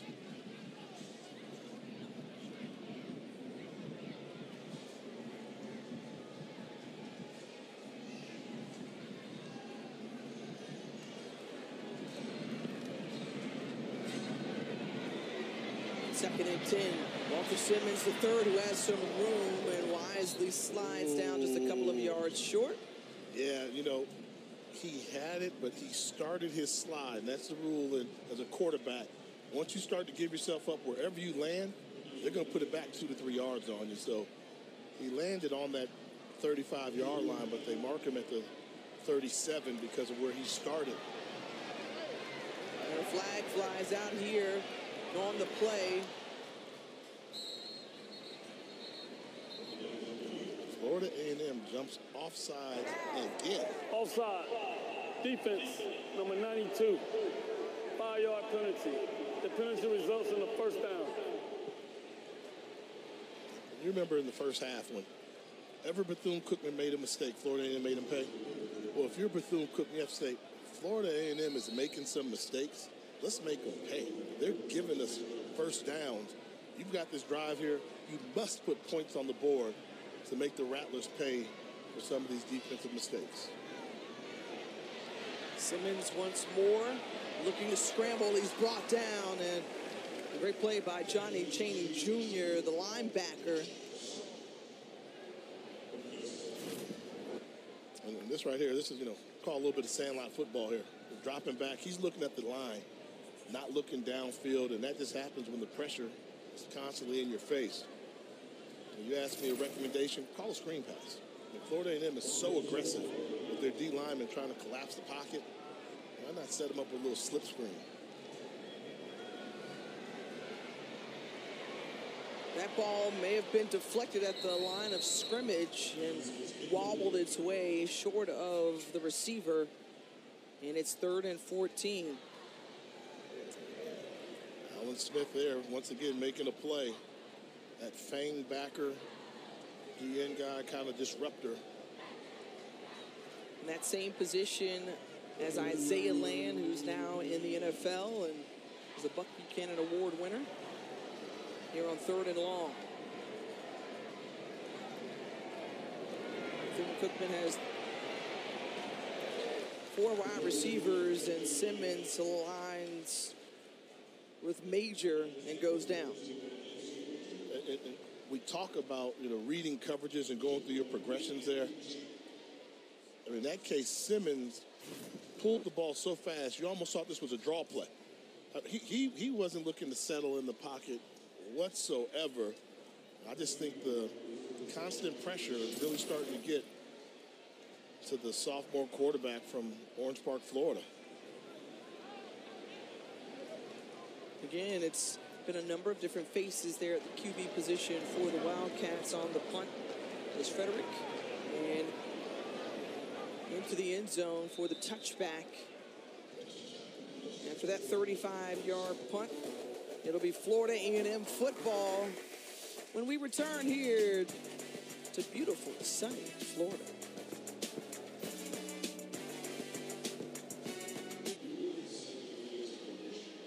Kick off your Week 11 NFL Sunday at 10 a.m. Eastern with the Countdown Crew on ESPN and the ESPN app. And it's the rematch of Super Bowl 57. Eagles, Chiefs, Kelsey versus Kelsey, Hurts versus Holmes. 8 Eastern on ABC, ESPN. And obviously you can check out Peyton and Eli once again on ESPN2. And Kansas City Swifties, huh? I didn't know that. I didn't know they were undefeated when she shows up, so obviously take care of some season tickets there. Look at the offensive productivity there. So, athletes are very superstitious. I'm sure right now the whole Kansas City Chiefs organization, they're Swifties right now. Right. Taylor Swift is going to be coming in from, South America to make sure that she can be in attendance for that game to try to extend that streak a little bit more. At first, I don't know how I felt about all that, but when you show me those numbers, now I'm like, okay, yeah, she now you believe it, huh? She needs to be in the game.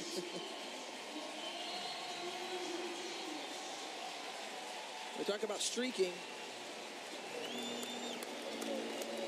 It's Florida A&M, who has won their last 8 games.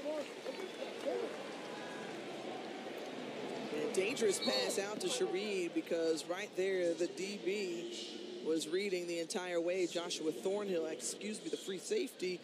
Thornhill was waiting on that throw.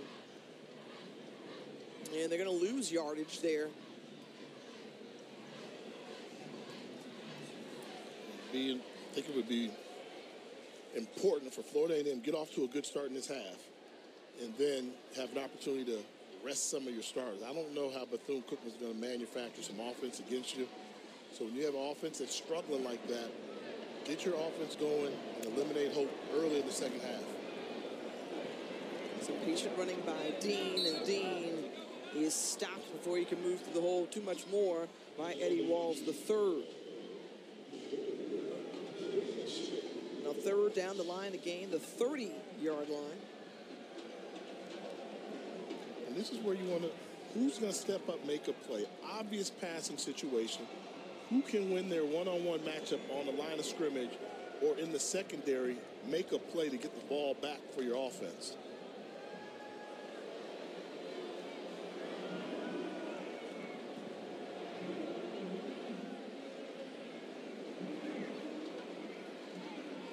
And Musa directing traffic, making sure everybody knows what they need. As the play clock was winding down, and Musa zips it through the hands of Jamari Gassett. And 4th down upcoming for the Rattlers. And when you have a nice pocket like this, I think he releases this ball too early. Let him round out the break, and you can lead him 1 or 2 steps there. Maybe just a little bit of that timing still off a little bit from the week away from the offense. I think Moose has looked okay, but he hasn't looked sharp. He hasn't been sharp there. We've seen him with precision accuracy and picking apart secondaries, but that's not been the case today. The quick 3-and-out for FAMU, Will Hoyt. Punt it away. Fair catch as Bethune-Cookman Wildcat backs into his teammate, the 43-yard punt, and BCU will start with good field position when we come back here to Camping World Stadium for the Florida Classic. Over their in-state rival Bethune-Cookman University, but hey, right now it's time for Jay's Gimme 5, and I'm going to give out some awards, Tiffany Green. Is that all right with you? Absolutely. How about this? Coming in number 5, the team of the year is Benedict College. They went undefeated during the regular season, ranked in the top 5 in Division II football. Good job there, Chennis Barrett. 4, Jerwan Howe, Rookie of the Year, running back, South Carolina State. We saw him rush for 260-something yards. We saw him give the business to North Carolina Central. He's a special talent. Eric Hunter is my Defensive Player of the Year. Morgan State, much improved. They got defense. Offense need to work on, but Eric Hunter was a big piece of that. And Davius Richard is my Player of the Year. We know the story of Davius Richard. And Rattlers, yes, Willie Simmons is my Coach of the Year. So I'm going to give you love there. Willie's doing a good job, but don't look at that on the bubble. Close your eyes. Because my Band of the Year is the Human Jukebox of Southern University. Some of Jay's little awards I'm giving out there. Jay, I'm going to chime in with Tiff's 2 cents. Impact Transfer of the Year goes to Marcus Riley. We denoted his story earlier. Started at Bethune-Cookman, was a playmaker there, and been that way with the Rattlers as well. Miguel Rijo, an awesome story, defensive lineman. Story of the year, had a language barrier, had to sit out in high school, came over from the Dominican Republic, a baseball player, turned football player. Love it. You know what? I'm going to get you. That could be a category we just start monitoring every year, the Impact Transfer of the Year. With the transfer portal out there, and Marcus Riley, really good selection there. We saw the job that he did. I mean, very first time he touched the football in a Florida A&M uniform. Didn't he return the kick down in the in the Classic down there in Miami? So, good category there. And I like your awards and honors. And I don't think anybody can be mad with the Human Jukebox from Southern University either. Jimmy Robinson, the third, can't be mad with this run right here. My boy was turning it up. Brought down by Kendall Bowler. But a nice little spark needed there, pickup of 20. And that's what we said. He was going to have to figure out a way to get tough yards after contact and get some explosive plays to help out this offense, get some points there. He's the one that could be a difference maker. And Bethune, you hear that? I told, when you start hearing that band for Bethune-Cookman, this football team gets hyped up off of that theme music. It's the Vaughnett Let's Go Wildcats chant. Dre Jones makes the tackle. This is kind of the trading of the blows back and forth in the stands. You try to get in a little something in between plays. And if they hit a big play right now or pick up a first down, then that band, they're going to go crazy. I mean, they're waiting.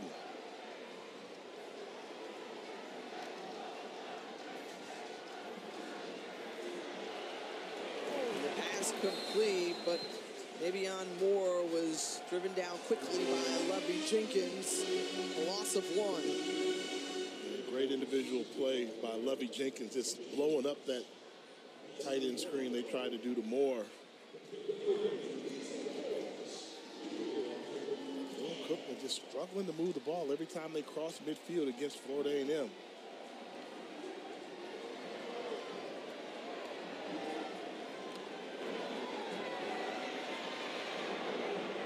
Defender falls down, the pass complete to Tink Boyd.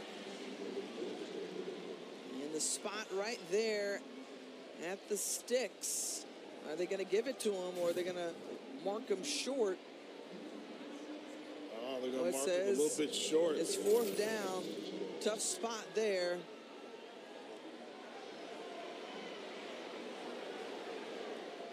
In an obvious situation that Raymond Woody Jr. would try to go for it here. Well, they're not even going to give him the measurement, so the clock is winding, so they need to make up their mind what play they're going to call right now. This won't be an easy half a yard to get.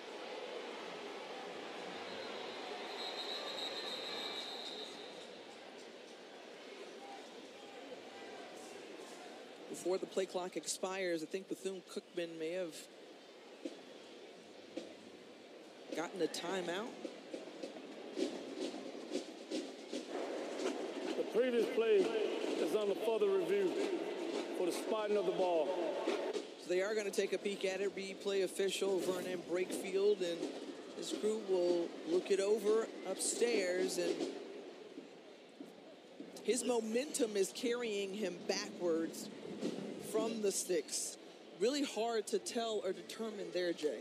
Yeah, and I think, you know, using the rules and video evidence, I don't think there's enough there to overturn a call that was made on the field when you're talking about maybe 6 or 7 inches either way. So this may be a tough break for Bethune-Cookman. I can't imagine them overturning that spot. It was pretty close, and you got to look where his knee was down when he caught the ball. I just don't know if you see something conclusive to say that the referee got it wrong. Let's take a look here. This may be a good view. Knees down. See, knees not down yet. Going back. Knees down. Where's the ball? Right on that 37-yard. I mean, it's so close. Like,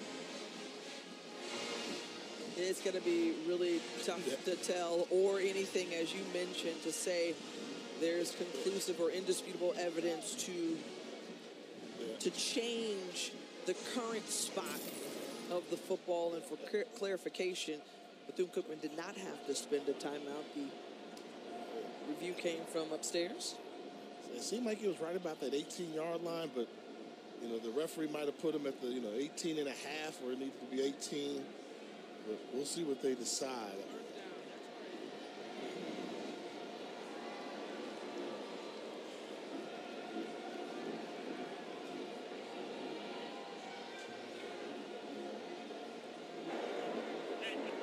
After further review, the ruling on the field has been reversed.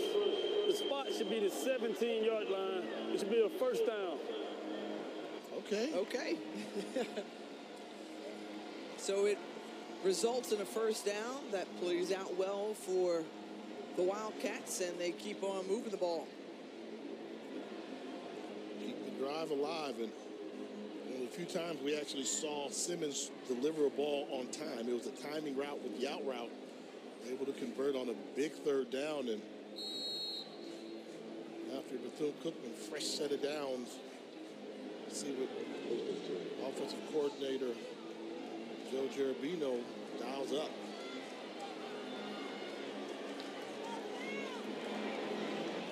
Tucks it and runs. Everyone's giving chase, and Simmons stretches out for the end zone. They're going to say he was out at about the 2 or 1 yard line, 3 yard line, they say. Yeah, good job. Overload the body count and get your quarterback involved in the running game. Clearly he stepped out there, but big play for the Wildcats. Bethune-Cookman inching closer to the end zone, trying to erase the goose egg off the scoreboard. They go for it, and right there, not go for it, but trying to run with Simmons, and Sharif C says, no, sir. I think it's going to be almost impossible for Bethune-Cookman to run for this touchdown. I mean, FAMU is geared up for this one. They live for these moments. You have to come up with some type of passing play. I think you're better off taking 2 50-50 balls in the end zone than wasting downs trying to run at Florida A&M with their defensive line right now backed up. They push back 4 yards after that play. They're going to try to keep it on the ground. That's Jamie Robinson, no waste of time. The third. And he gets back to the 5. And Stanley Mentor was there. They are just really good in short yardage run defense. Take a page from Willie Simmons' playbook. Give an exotic formation, fake it one direction, go another. But in this situation, you have to like the advantage of this Florida A&M defense. They send Ellington motion with one-on-one coverage. Bowler And a lot of contact there with Jalen Brown as a flag flies out as well. And you like that. See, I thought you were better off taking a jump ball attempt, 50-50 ball, rather than trying to run at him. And you see he actually comes down with the ball out of bounds with the pass interference. So number 3. Fresh set it down. Penalty happens in the end zone. The ball will be spotted on the 2-yard line. Automatic first down. Bowler never turned his head around to even see where the ball was. And you mentioned starting with 1st and goal here for Bethune-Cookman. And this will not be an easy 2 yards to get still. You need 2 yards. It may take them 2 plays to do it. We'll try to go to Jalen Brown again. This time, Bowler breaks off and bats it away. And they exchange some words afterwards. 2nd and goal. Do you like the decision there, though, to try to throw it up on 1st and goal? Not when you need, if you know you need 2 yards, and I'm challenging my line, give me 1 yard, 1 yard. I don't think you get it all one chunk inside, and you don't want to risk a tackle for a loss, but I want to run something downhill, give the ball to Jimmy Robinson, tell him we just need a yard, yard and a half, and then we can pick it up on 3rd down. This is the moment he loves it, and blowing it up right there. Isaiah Major was there. He has just been all over the field here in this one, a loss of 4. We said it wouldn't be easy, and he just shot the gap and timed it up perfectly from his Mike linebacker position. Major's been a great football player for the Rattlers. And now 3rd and goal. Dark Cloud defense trying to preserve their shutout. Wildcats looking for their first score. Simmons stays on his feet, heaves it up to the back of the end zone, and contact there with a flag. Bowler once again on the coverage. This time, Tink Boyd was the receiver. Did you see it? I mean, I missed it. I was following the ball, so I didn't see it, but they threw it. I mean, he wasn't even ready. That ball was snapped early, and good athleticism by Simmons. Makes a throw just to give him a chance. I don't know there, because it appeared that Bowler was actually in front of Boyd, and he had the opportunity to make the play on the ball. Pass interference. Defense, number 8. That one goes on. The ball will be spotted at the 2-yard line. Automatic first down. Eric Smith, who was the defender who was right in front of Bowler. This ball's not going for him. Yeah. If it's a hold, you call a hold. But once that ball's in the air, you have to make the pass interference call on where the ball's intended to go. Tough break for Florida A&M. They flip it over to Dakari Allen Johnson. Another penalty marker flies out. And they try the jet sweep, and flags keep on flying. And you just have the feeling this penalty is going to be on Bethune-Cookman. Just because, that was a suspect call there. Balance it out a little bit. Illegal shift. Offense. 2 players moving at the same time. The 5-yard penalty. First down.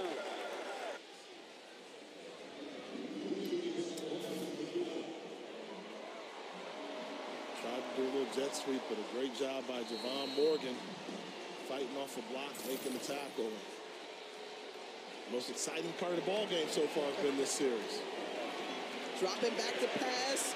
Has a man open, and Robinson couldn't haul it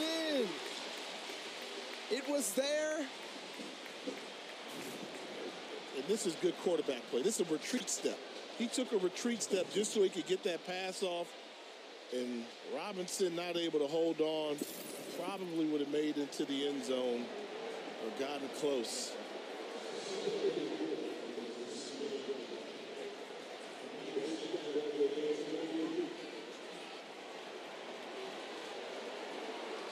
Play of the drive coming up here. And Ryan Smith, the defensive coordinator for Florida A&M, out on the 10-yard line to try to get that timeout. Meanwhile, Willie Simmons having a quick conversation with the official. 2nd and goal for Bethune-Cookman. Can they get it in the end zone?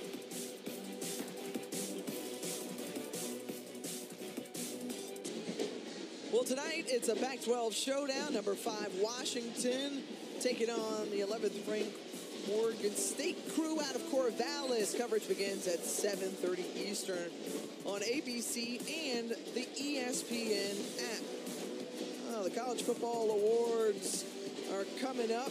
Got a spotlight on a few players as we approach the December 8th event.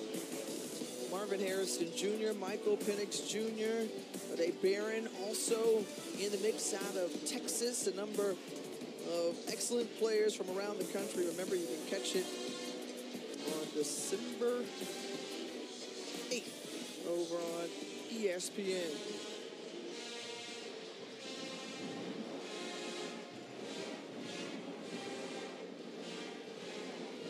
Jay Walker, Tiffany Green back here with you. Jay, what's been so fun is all of the wonderful classic moments that we have been a part of and witnessed and called. But I think back to some of the names like an Alan Suber out of Bethune-Cookman or Jaquay Nunley from Florida A&M. I mean, we could go on and keep listening. Raymond Woody Jr. was like, hey, yo, I participated in the Classic, and I faced off against a guy by the name of Earl Holmes. The Hitman. The Hitman, Earl Holmes. Here on 2nd and goal. Just over 2 minutes to go in the third quarter. And all over the receiver was Morgan. No penalty marker flies out, and it's 3rd and goal. And Morgan's looking around like, oh, okay, I didn't get flagged for that one. I thought he might have gotten there a little bit early on this crossing route. He didn't give him a chance to catch that. He looked, okay, I got away with one. And every now and then the ball bounces in your direction.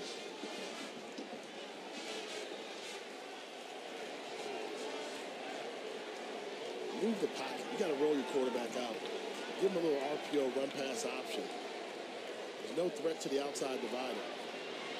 And there's Alan Smith Jr. There's an opening there, and he hits into the end zone.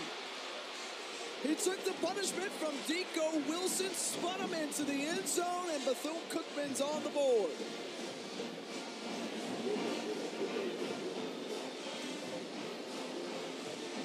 We say their offense isn't pretty, but it's a play like this. When they lull you to sleep, you think you've got them contained, and then the athleticism and the will just shows up and makes an appearance. And Bethune-Cookman with their first touchdown of the day.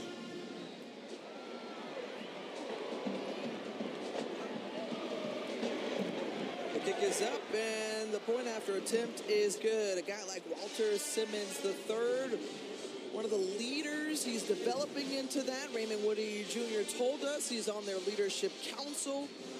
And there, he's able to get Bethune-Cookman on the board. It was because he was able to elaborate and embellish on that play. Well, let's see who's bringing the flavor tonight. Brought to you by McDonald's. Fan Fest from earlier today. A number of vendors outside the stadium, and of course the showtime at halftime with the bands. Fans certainly enjoying it. The World Court in attendance, and Drum Major Mickey stopped by to make an appearance. We'll see him in Atlanta for the Cricket Celebration Bowl. And Jay, we had the opportunity to be a part of the Fan Fest, and Black College Live was out there. You know, I was most excited about Trina was taking the stage. Yeah, I'm a Florida girl. You're a Florida girl. But also Jermaine Dupri, the legendary Jermaine Dupri, also took the Pepsi stage.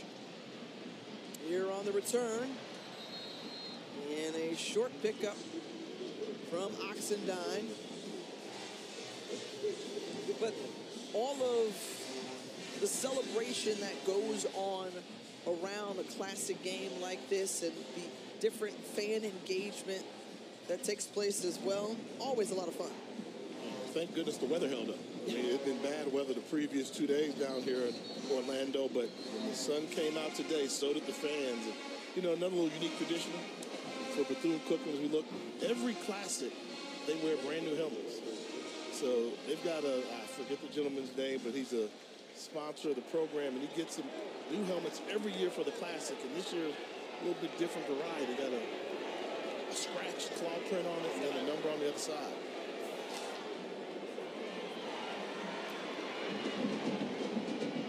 Carry up ahead, short gain on the play.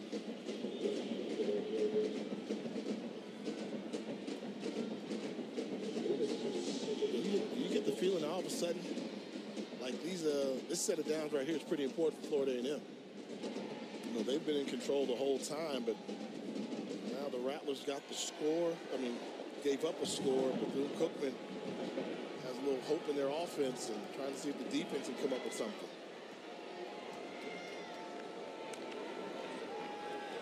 Out the last time as Musa completes the pass and Nicholas Dixon steps out of bounds right near the first down marker. And those are the type of plays that I think Bethune-Cookman needs to incorporate in their offense, where pre-snap read, guys playing off coverage, the DB can't be right. You can either run a hitch route on him or you can run a go route, but it's a timing throw. Musa knew where he was going with that football before he said hike, and that's a timing offense with rhythm. Got him. The charge was coming. Whoa. And then Eddie Walls, the third, coming in to lay down the ball carrier. But De'Aris Thomas was first, loss of 1. And that's going to bring up 4th and short. Great defensive effort here. Blew it up right there from Thomas. Yant shakes him off a little bit, and then there's Walls. Yeah, he timed up the blitz and the snap count perfectly. And look at the athleticism by Walls. That's 260-pound defensive end just jumping up off his back.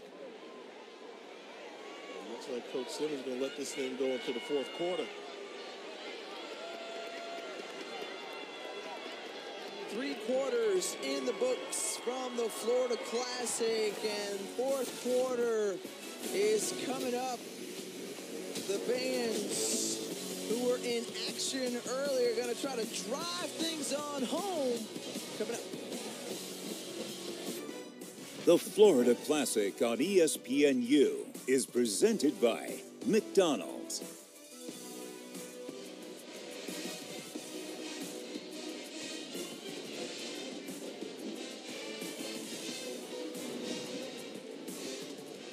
Well, the SWAC championship picture got a whole lot clearer this evening as Prairie View A&M will represent the West Division after their win over Alabama State. They will meet Florida A&M in Tallahassee for the SWAC championship game Saturday, December 2nd over on ESPN2 at 4 p.m.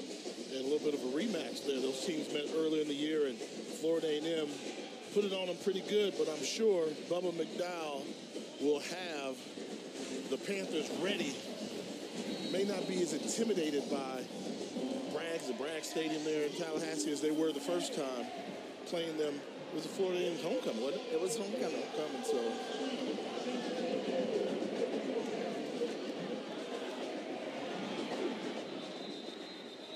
it was a 45-7 decision a few weeks back, but obviously things can change with so much riding on the line. Well, folks, this is the scene that we had outside of Camping World Stadium. Our Black College Live show was taped. The Bad Cats stopped by to perform, and yeah, we'll be at the SWAC Championship. Black College Live, make sure you subscribe on YouTube. We will be there from the Pepsi stage. Jay Walker with all the fields from the capital city of here in Florida. And I was surprised, we do this game and everybody knows you're Miss Rattler, but Bethune-Cookman folks love you too. They love you too, so what good did you showing talk out about there. The rivalry? Like there is a sisterliness that happens. We're sister schools.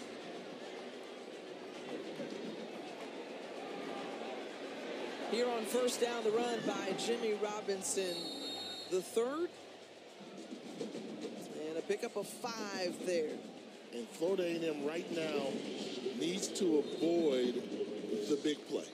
If Bethune-Cookman gets 2 or 3 yards on running plays, you take that, put them in third and down passing situations. But you just get the feeling, in these games before, we've seen it where, Bethune makes it ugly, they fight you, and then they hit you with a big play as Jimmy Robinson goes run it off the field with something wrong with his hand, but I still go back to FAMU, keep everything in front of you. You need to do solid tackling.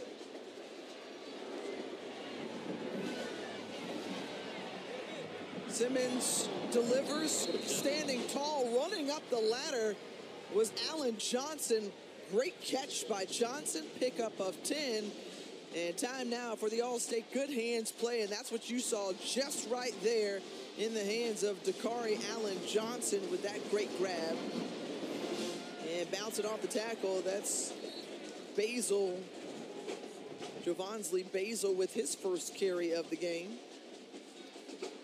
And Basil had to learn the hard way, you know, what Jimmy Robinson already knew. You get basically one cut against this Florida A&M defensive line, and then you go north-south. He tried to dance a little bit of a jitterbug in the backfield. Nicknamed JoJo. Basil back there again. Play action pass, giving chase Trey Jones. And the pass incomplete. Johnson once more, the intended target. It's 3rd and 8 upcoming. Wow, that was a drop right there. You have to make that catch right there. Quarterback scrambling through an accurate pass to Johnson. Injury timeout with Rattler down on the field. That's one of the DBs, Javen Morgan. He's getting tended to on the field. We'll step aside quickly.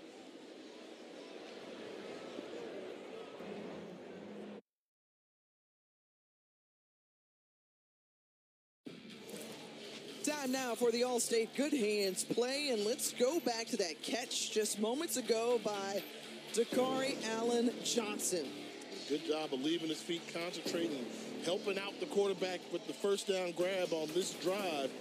Nice 3rd down conversion. See if they have a couple more good hands tricks in the bag. Allen Johnson, an Orlando native, nearby Jones High School, just up the road. So I talked earlier about the helmet. You like the helmet combination? I do. Is that a paw print? You call it a scratch? It's like a scratch, right? The claw, yeah, right? And with the number on the other side. And good job of them with the uniform. That's one thing I do get a little jealous of. You know, all these uniform combinations. You know, we didn't have that in my day. You had a helmet, same color all year. Then 2 jerseys you could wear, maybe 3. But now they have uniform combinations galore.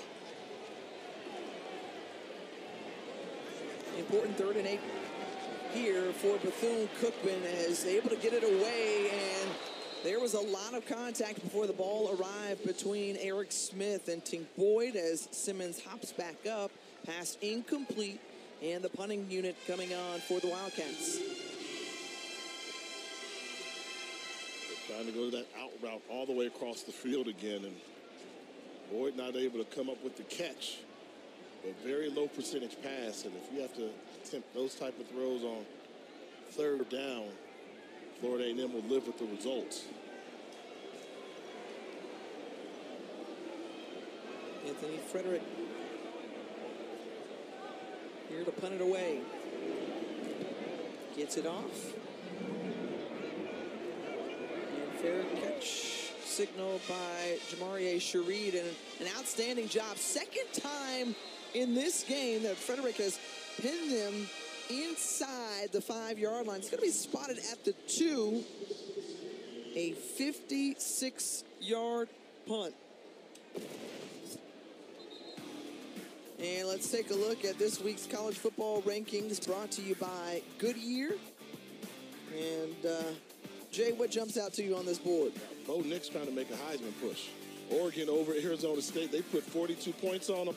I think right now you say he and Michael Penix are the leaders right now. He put up 42. Impressive. And how about Mike Loxley and the Terps giving Michigan a little run for the money with a comeback effort, only losing by 7.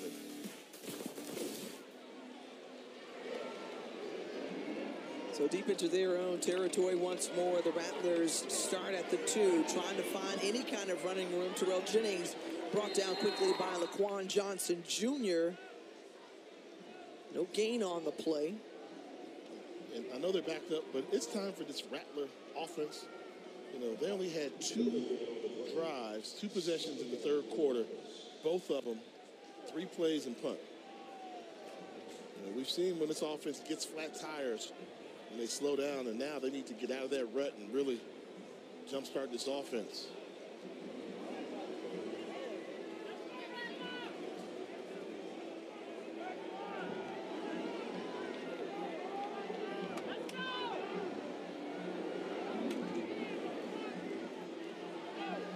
Dangerous pass in the end zone. Jamarie Cherie keeps his balance, keeps on going across the 20, and there's a way to get some breathing room. A nice spark play from Cherie, who appeared to have been stopped in his own end zone, avoids the ankle tackle, and 23 yards later. Yeah, I was going to say this were two great efforts by Bethune-Cookman on defense. I thought this was a great job coming underneath, but he gets pushed off, and then Clement almost had the angle to make a great play at the line of scrimmage, but not able to bring Cherie to the ground, and Cherie made him pay for it, giving the Rattlers first down. Let's see if that revs up the Rattler offense some more. Cheerleaders on the sideline, shaking their orange and green pom-poms.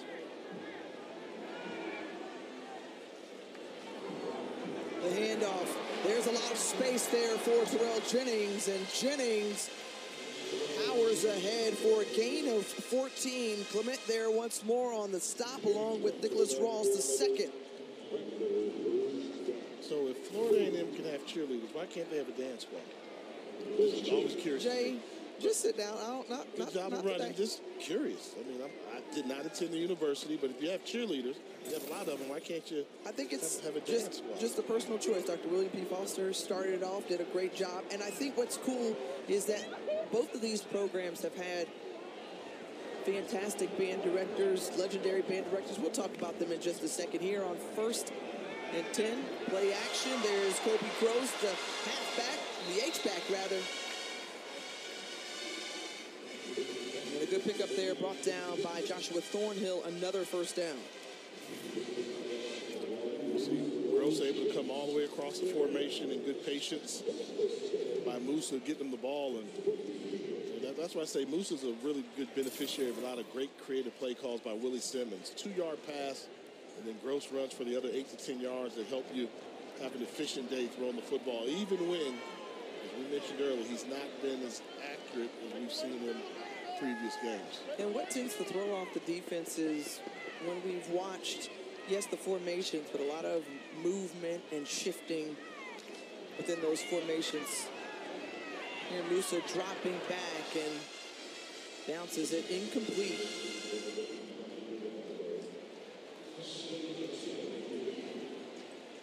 Jeremy Musa, you mentioned, out of California, Chino Hills, the city, and has really come on in this system. Remember, came over from Vanderbilt last year, got to know the conference a little bit more as a grad transfer, and really connected with Willie Simmons, his head coach, a former quarterback. On 2nd and 10, and the handoff to Terrell Jennings, and Jennings with some determined and inspired running, brought down. First to get to him was Deontay Washington, pick up a 4. Now this is that moment of truth right now. Bethune-Cookman defensively, an obvious passing situation here, and I think what you have to do, take away Musa's pre-snap reads. If you're playing off, start off and then run up. Or if you're going to give him a bump, look like you're close coverage, that way he'll look to go someplace else with the football.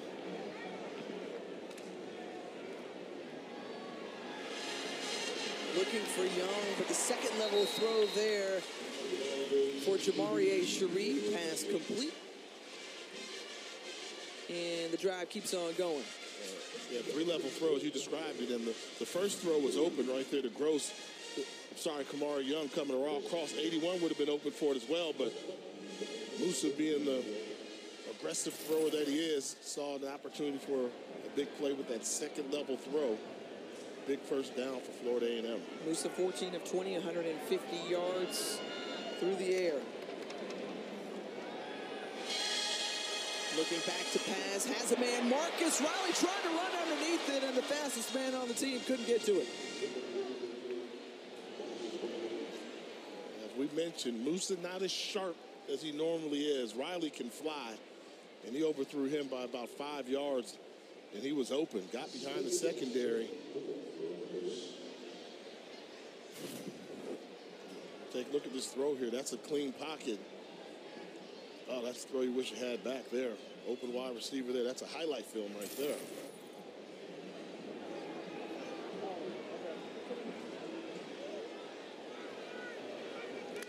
From Bethune-Cookman, 35-yard line on 2nd and 10, and sneaking through. There's Terrell Jennings along the left side. He's got one man to beat, and he's into the end zone. Touchdown, Rattlers. 35-yard run from Terrell Jennings.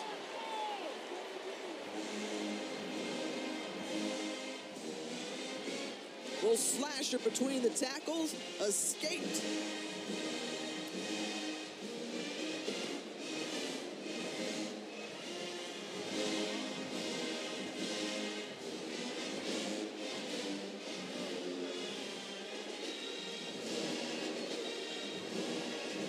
Michael Smith, Cameron Gillis, correction on to attempt the extra point. It's almost like the band is rubbing it in when they play songs like that as loudly as they do after the score. Well, they got it going on. When the band is grooving, the fans are into it, and Terrell Jennings running like a workhorse into the end zone. Rattlers in control. Let's take a look around the CFP landscape as we count down to the CFP National Championship, brought to you by AT&T.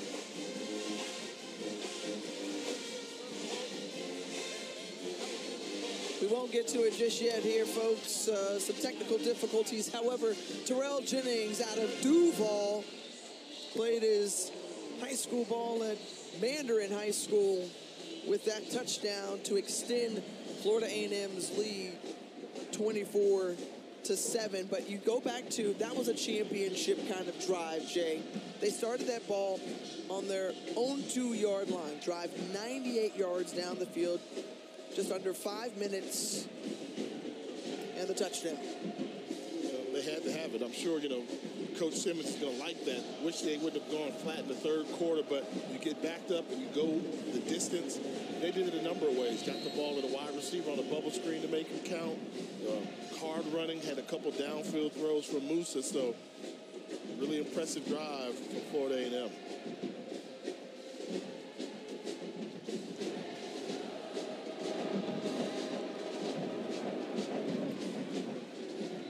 This one bouncing out of bounds, and the penalty will spot the ball at the 35-yard line. And that's where Bethune-Cookman will start their drive. Now let's take a look around the CFP landscape as we count down the CFP National Championship, brought to you by AT&T. Well, here's how things shake out. James Madison was on that list. They had to get nixed after their loss earlier today. And Jay, any surprise there? I mean, yeah, I just don't believe, people really don't believe in Washington like that. I think, maybe that's because they're favored to lose tonight, and maybe that's why they're only at 15%, but I can see a path for them. They got one of the best quarterbacks in the country leading the team. Georgia's starting to get a little respect. It's crazy you say that. Every week we talk about Georgia, and it's like, yeah, but are they defending champs? Yeah, didn't they have a poll like they were like the least percentage chance to win a national championship? And I was like, who's saying that stuff? And then, and it's odd because then you see Ohio State and Michigan on that same list, and they play next week. Right. So, one of them will have to go. So, like a process of elimination, it should have been like each of them at 50% because one of them's going to lose next week. Strong first down run from Jimmy Robinson this time. He's taken down behind the line of scrimmage. Allen Smith Jr. with the stop. Maybe now a little chance to say, you saw my power rankings earlier, right? North Carolina Central is the number 2 team in the country after losing a week ago, but I believe North Carolina Central is on their way to FCS playoffs. I'm sure the HBCU community will wish them well in hopefully getting selected with a 9-2 record. And see what they'll do.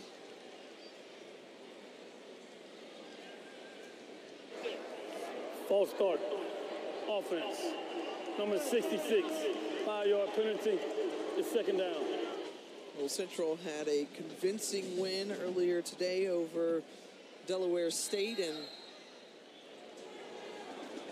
Trey Oliver's crew, who's knocked off 3 CAA teams this season. Some impressive wins put together by the Eagles, the reigning champs in HBCU football. They won't be able to defend it. That's a lateral. I think this is a lateral. Let's see where they spot it. And if it is, it deflected off his back shoulder and should go where the ball went out of bounds. I mean, this is too quick. You have to set this up more. That's a backwards pass, and that ball should be spotted on about the 28-yard line as they're talking about it. And sometimes you can just tell by how quickly a quarterback throws the ball if it even has a chance to be a forward pass.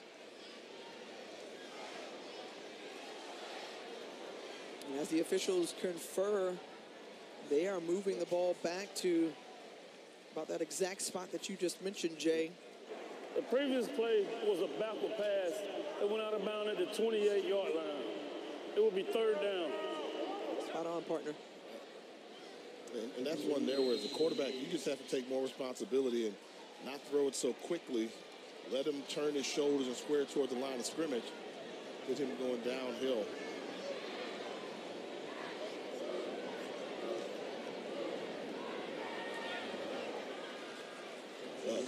And just not in sync there on that series. And the offensive unit will trot back to the sideline.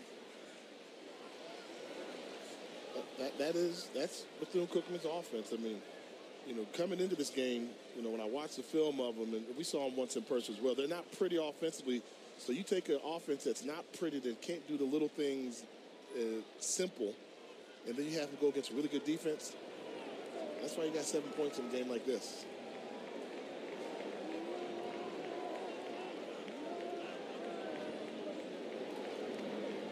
Frederick has had himself a really nice game. Sees the ball carrier trot backward, and Shareed was wrapped up immediately and brought down.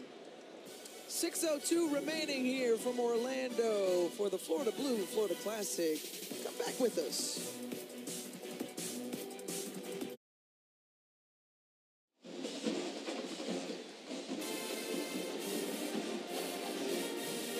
Marching 100 took the field at Amway Center last night for the Battle of the Bands. Dr. Shelby Chipman, we mentioned earlier. Great band honor this weekend. And it's an event that everyone looks forward to and seeing. And Jay, text me who won. I want to know who won. You know, that's why I give credit. They're going to have this national championship of bands. I don't know who won. You have the Battle of the Bands. Right. Let me know who won. Do a fancy poll or survey or something. And Jay, we oftentimes talk so much about the coaches and the players. Obviously, yeah, we're here for a football game, but there are band members who are just like student athletes, the way they put in the time, the energy, and the effort. As Junior Maritovic in now at quarterback for Jeremy Musa. Started last game, and the handoff here. And a short run, or good run rather, by Lee. But I think about for Florida A&M, Dr. William P. Foster, Julian E. White, Dr. Julian E. White, and Dr. Shelby Chipman. On the other side, Donovan Wells marched for the Marching Wildcats under a legendary director by the name of Samuel C. Berry, who really took the pride to another level. And I just love hearing the stories of and just how everyone is drawn to their respective university and who they're representing, why it's so important to them. Can I go back to my basic question? Mm-hmm. Well, let me start this other question. Is Florida A&M the only band without a dancing girl team, a dancing squad? I don't know. And then I also say, why not? I mean, that's become part of the show there. So got myself in trouble a couple years ago when I said and fans you're can getting never yourself in trouble I call here it like again. I see it. It's not That's trouble. your choice and your Exactly. preference, So but there lies the distinction of the Marching 100 that they elect not to. So I just want to know, are they the only band that does that? I don't know. That's something that you can research, Jay, since I know it's burning you inside. As Leland Wilhoit hurdles a defender, but a flag comes out in the process.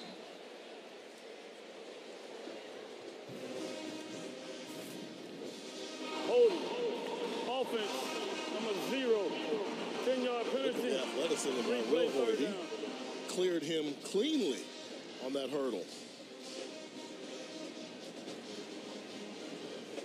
Let's see it one more time. That was over Amari Hill Robinson, one of the top defenders for Bethune-Cookman, who we hadn't called his name at all tonight until just now.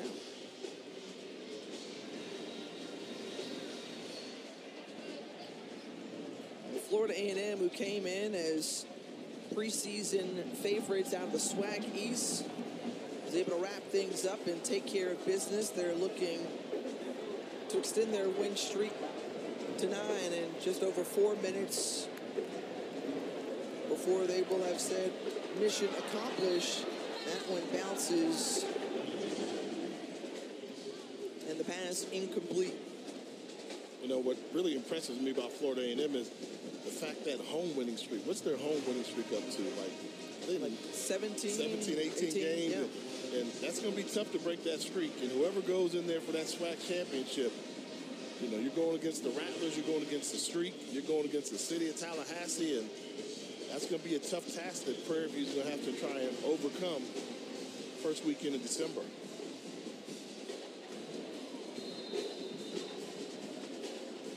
Will Hoyt, who is a Tallahassee native, transferred in from the Ohio Valley Conference.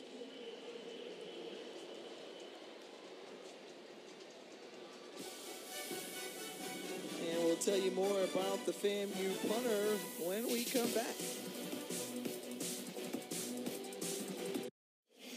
Men's hoops coming your way tomorrow. It's a featured game from Madison Square Garden on ESPN. First, the defending champs in number 5 UConns have to take on Indiana at 1 Eastern, and follow that up by Texas, 19th ranked in the country, taking on Louisville at 3:30. How about John Chaney, a graduate of Bethune-Cookman University, was a guard, played alongside, I think, with Jackson McLaren in the process, and he went on to have a very successful career. Remember, he did his thing at Cheney State at HBCU up in the Northeast, Division II back at the time, and then over to Temple as the head coach, but a part of the Basketball Hall of Fame. One of the greats. Yeah, did his thing at Temple. Had the Owls ranked number 1 in the country at one point during his tenure there. Legendary coach. And you know what? I want to take a point of personal privilege. You and I think, will share on this one.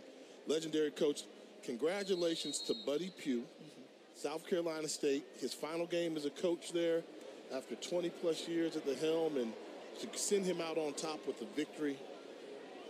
Congratulations, Buddy. It's been a job well done in Orangeburg.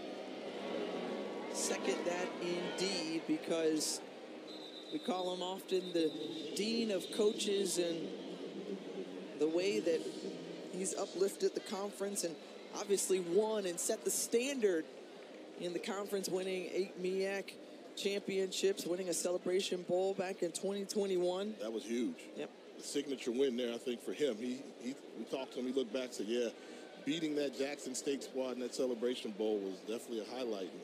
And you look at a young coach like Raymond Woody, if he can come close to half the success Buddy Pugh had, you had a good career. You had a good run. He switches the quarterback. It's Dominic Ponder now, and as the signal caller with under 4 minutes to go. And the pass incomplete to Jalen Brown. Yeah. Ponder, true freshman from Naples, Florida. 6'5". 5'5", a lot of size there, so more the pocket passer type.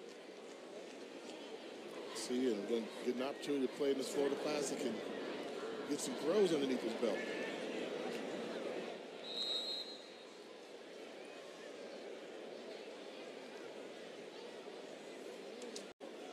Of, you know, coaches who donned the maroon and gold. We talked about Cy McLaren, Alvin Wyatt, Brian Jenkins, who had a lot of success in the process.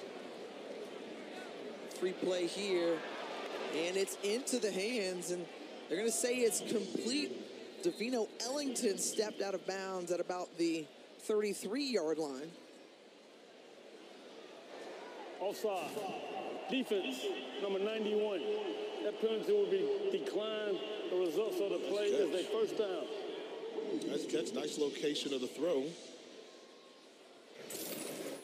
And a 29-yard completion to Ellington.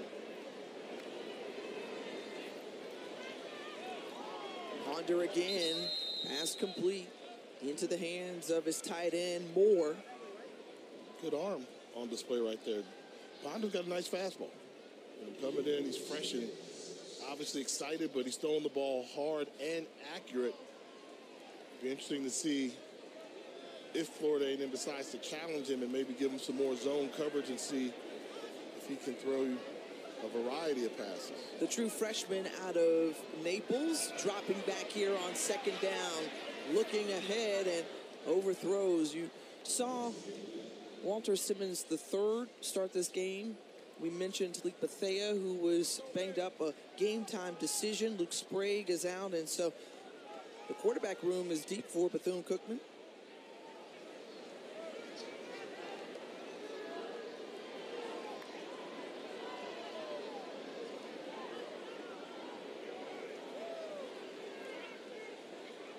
Ponder, who made his first completions of the season here on this drive, trying to pick up this first down. Look out. And it's intercepted into the hands of Eric Smith, his second of the ball game.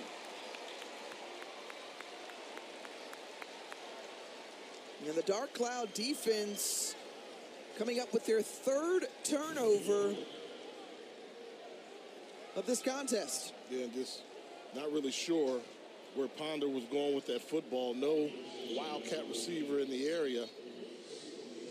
That's when you just chalk it up as a true freshman. When you see something you don't like, throw it away or take off running.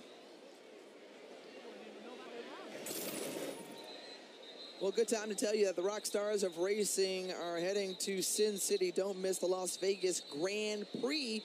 Folks, that's coming up tonight at 11:30 Eastern on ESPN, with additional coverage on ESPN Plus and ESPN Deportes in English and Spanish at midnight.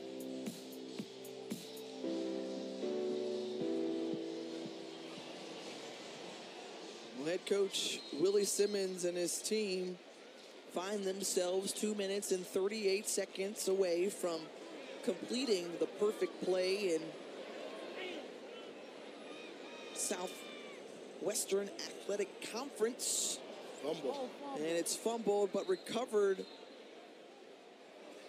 by Florida A&M, the quarterback, Maritovic. And when you think about the job that Willie Simmons has done at Florida A&M, following in a great line. We mentioned some of the legends for Bethune-Cookman. When you think of Florida A&M, you think of Jake Gaither. How about the Hall of Famer Ken Riley, Rudy Hubbard delivering Billy Joe, the D2 National Championship, well, Division I AA Championship with Rudy Hubbard, and of course, Billy Joe and that Gulf Coast offense that he created. And I guess you'll add Willie Simmons to that list soon, particularly the path that he's on, depending on his tenure there. I mean, he's going to become a very hot commodity. I mean, the fact that he deserves it, the fact that the job he's done, and, I'll never forget when he actually wanted that job. He had a pretty good job. He was having success over at Prairie View A&M, but him being the Florida guy, he actually said, I just think that Florida A&M is a gold mine. And looks like he went digging for gold. He found it. This will go down as one of the most memorable seasons in Florida A&M football history in recent memory. Still got one to go.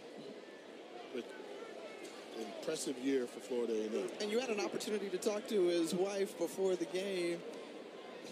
She's Shay Simmons, yeah. Well, she graduated from Florida A&M. Yeah, she's more rattler than you are, Tiffany. That's pretty hard to do. Will Hoyt with a great carry. Very passionate. And that's something that, you know, any fan base is wanting to see someone deliver wins. And that's consistently what Willie Simmons has done ever since he's come in to take over this program, helped to deliver winning seasons after there had been a great drought there.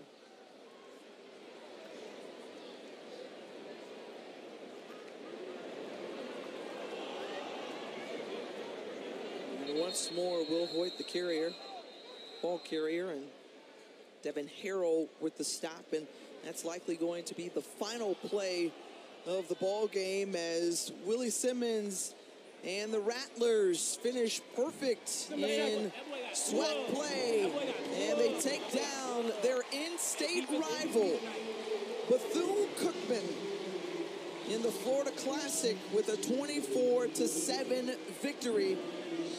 The Rattlers will get ready for the SWAC Championship in a couple of weeks. And good exchange there as the two were familiar with each other, and Coach Woody and Coach Simmons. And a lot of respect between both of these programs and these staffs. The number one team in HBCU football and one of the top teams in the country overall continue to be impressive. And I always say they got a great quarterback and they got a defensive line that are some dogs, tough out for anybody. The Rattlers extend their record to 10-1 on the season. The winning streak is intact, and there's that SWAC championship that's on the way, coming December 2nd from Tallahassee, as they will face off against the SWAC West champs in Prairie View. Jay, your final thoughts here from this one in Camping World Stadium. That's a setup, but congratulations to Florida A&M and congratulations to Howard University clinching a spot in the Cricket Celebration Bowl. They'll be waiting for the winner of that game in Tallahassee first weekend in December. There you go, Jay. And it never fails, ladies and gentlemen. We enjoyed our time here in the City Beautiful. It was the Rattlers who came out striking first, taking advantage of miscues. They put up 17 unanswered and would go on to win 24-7. Coming up next, College Football 150, the greatest, presented by Xfinity. For Jay Walker and the rest of our great crew, I'm Tiffany Green saying so long from Orlando. Till next time, we out.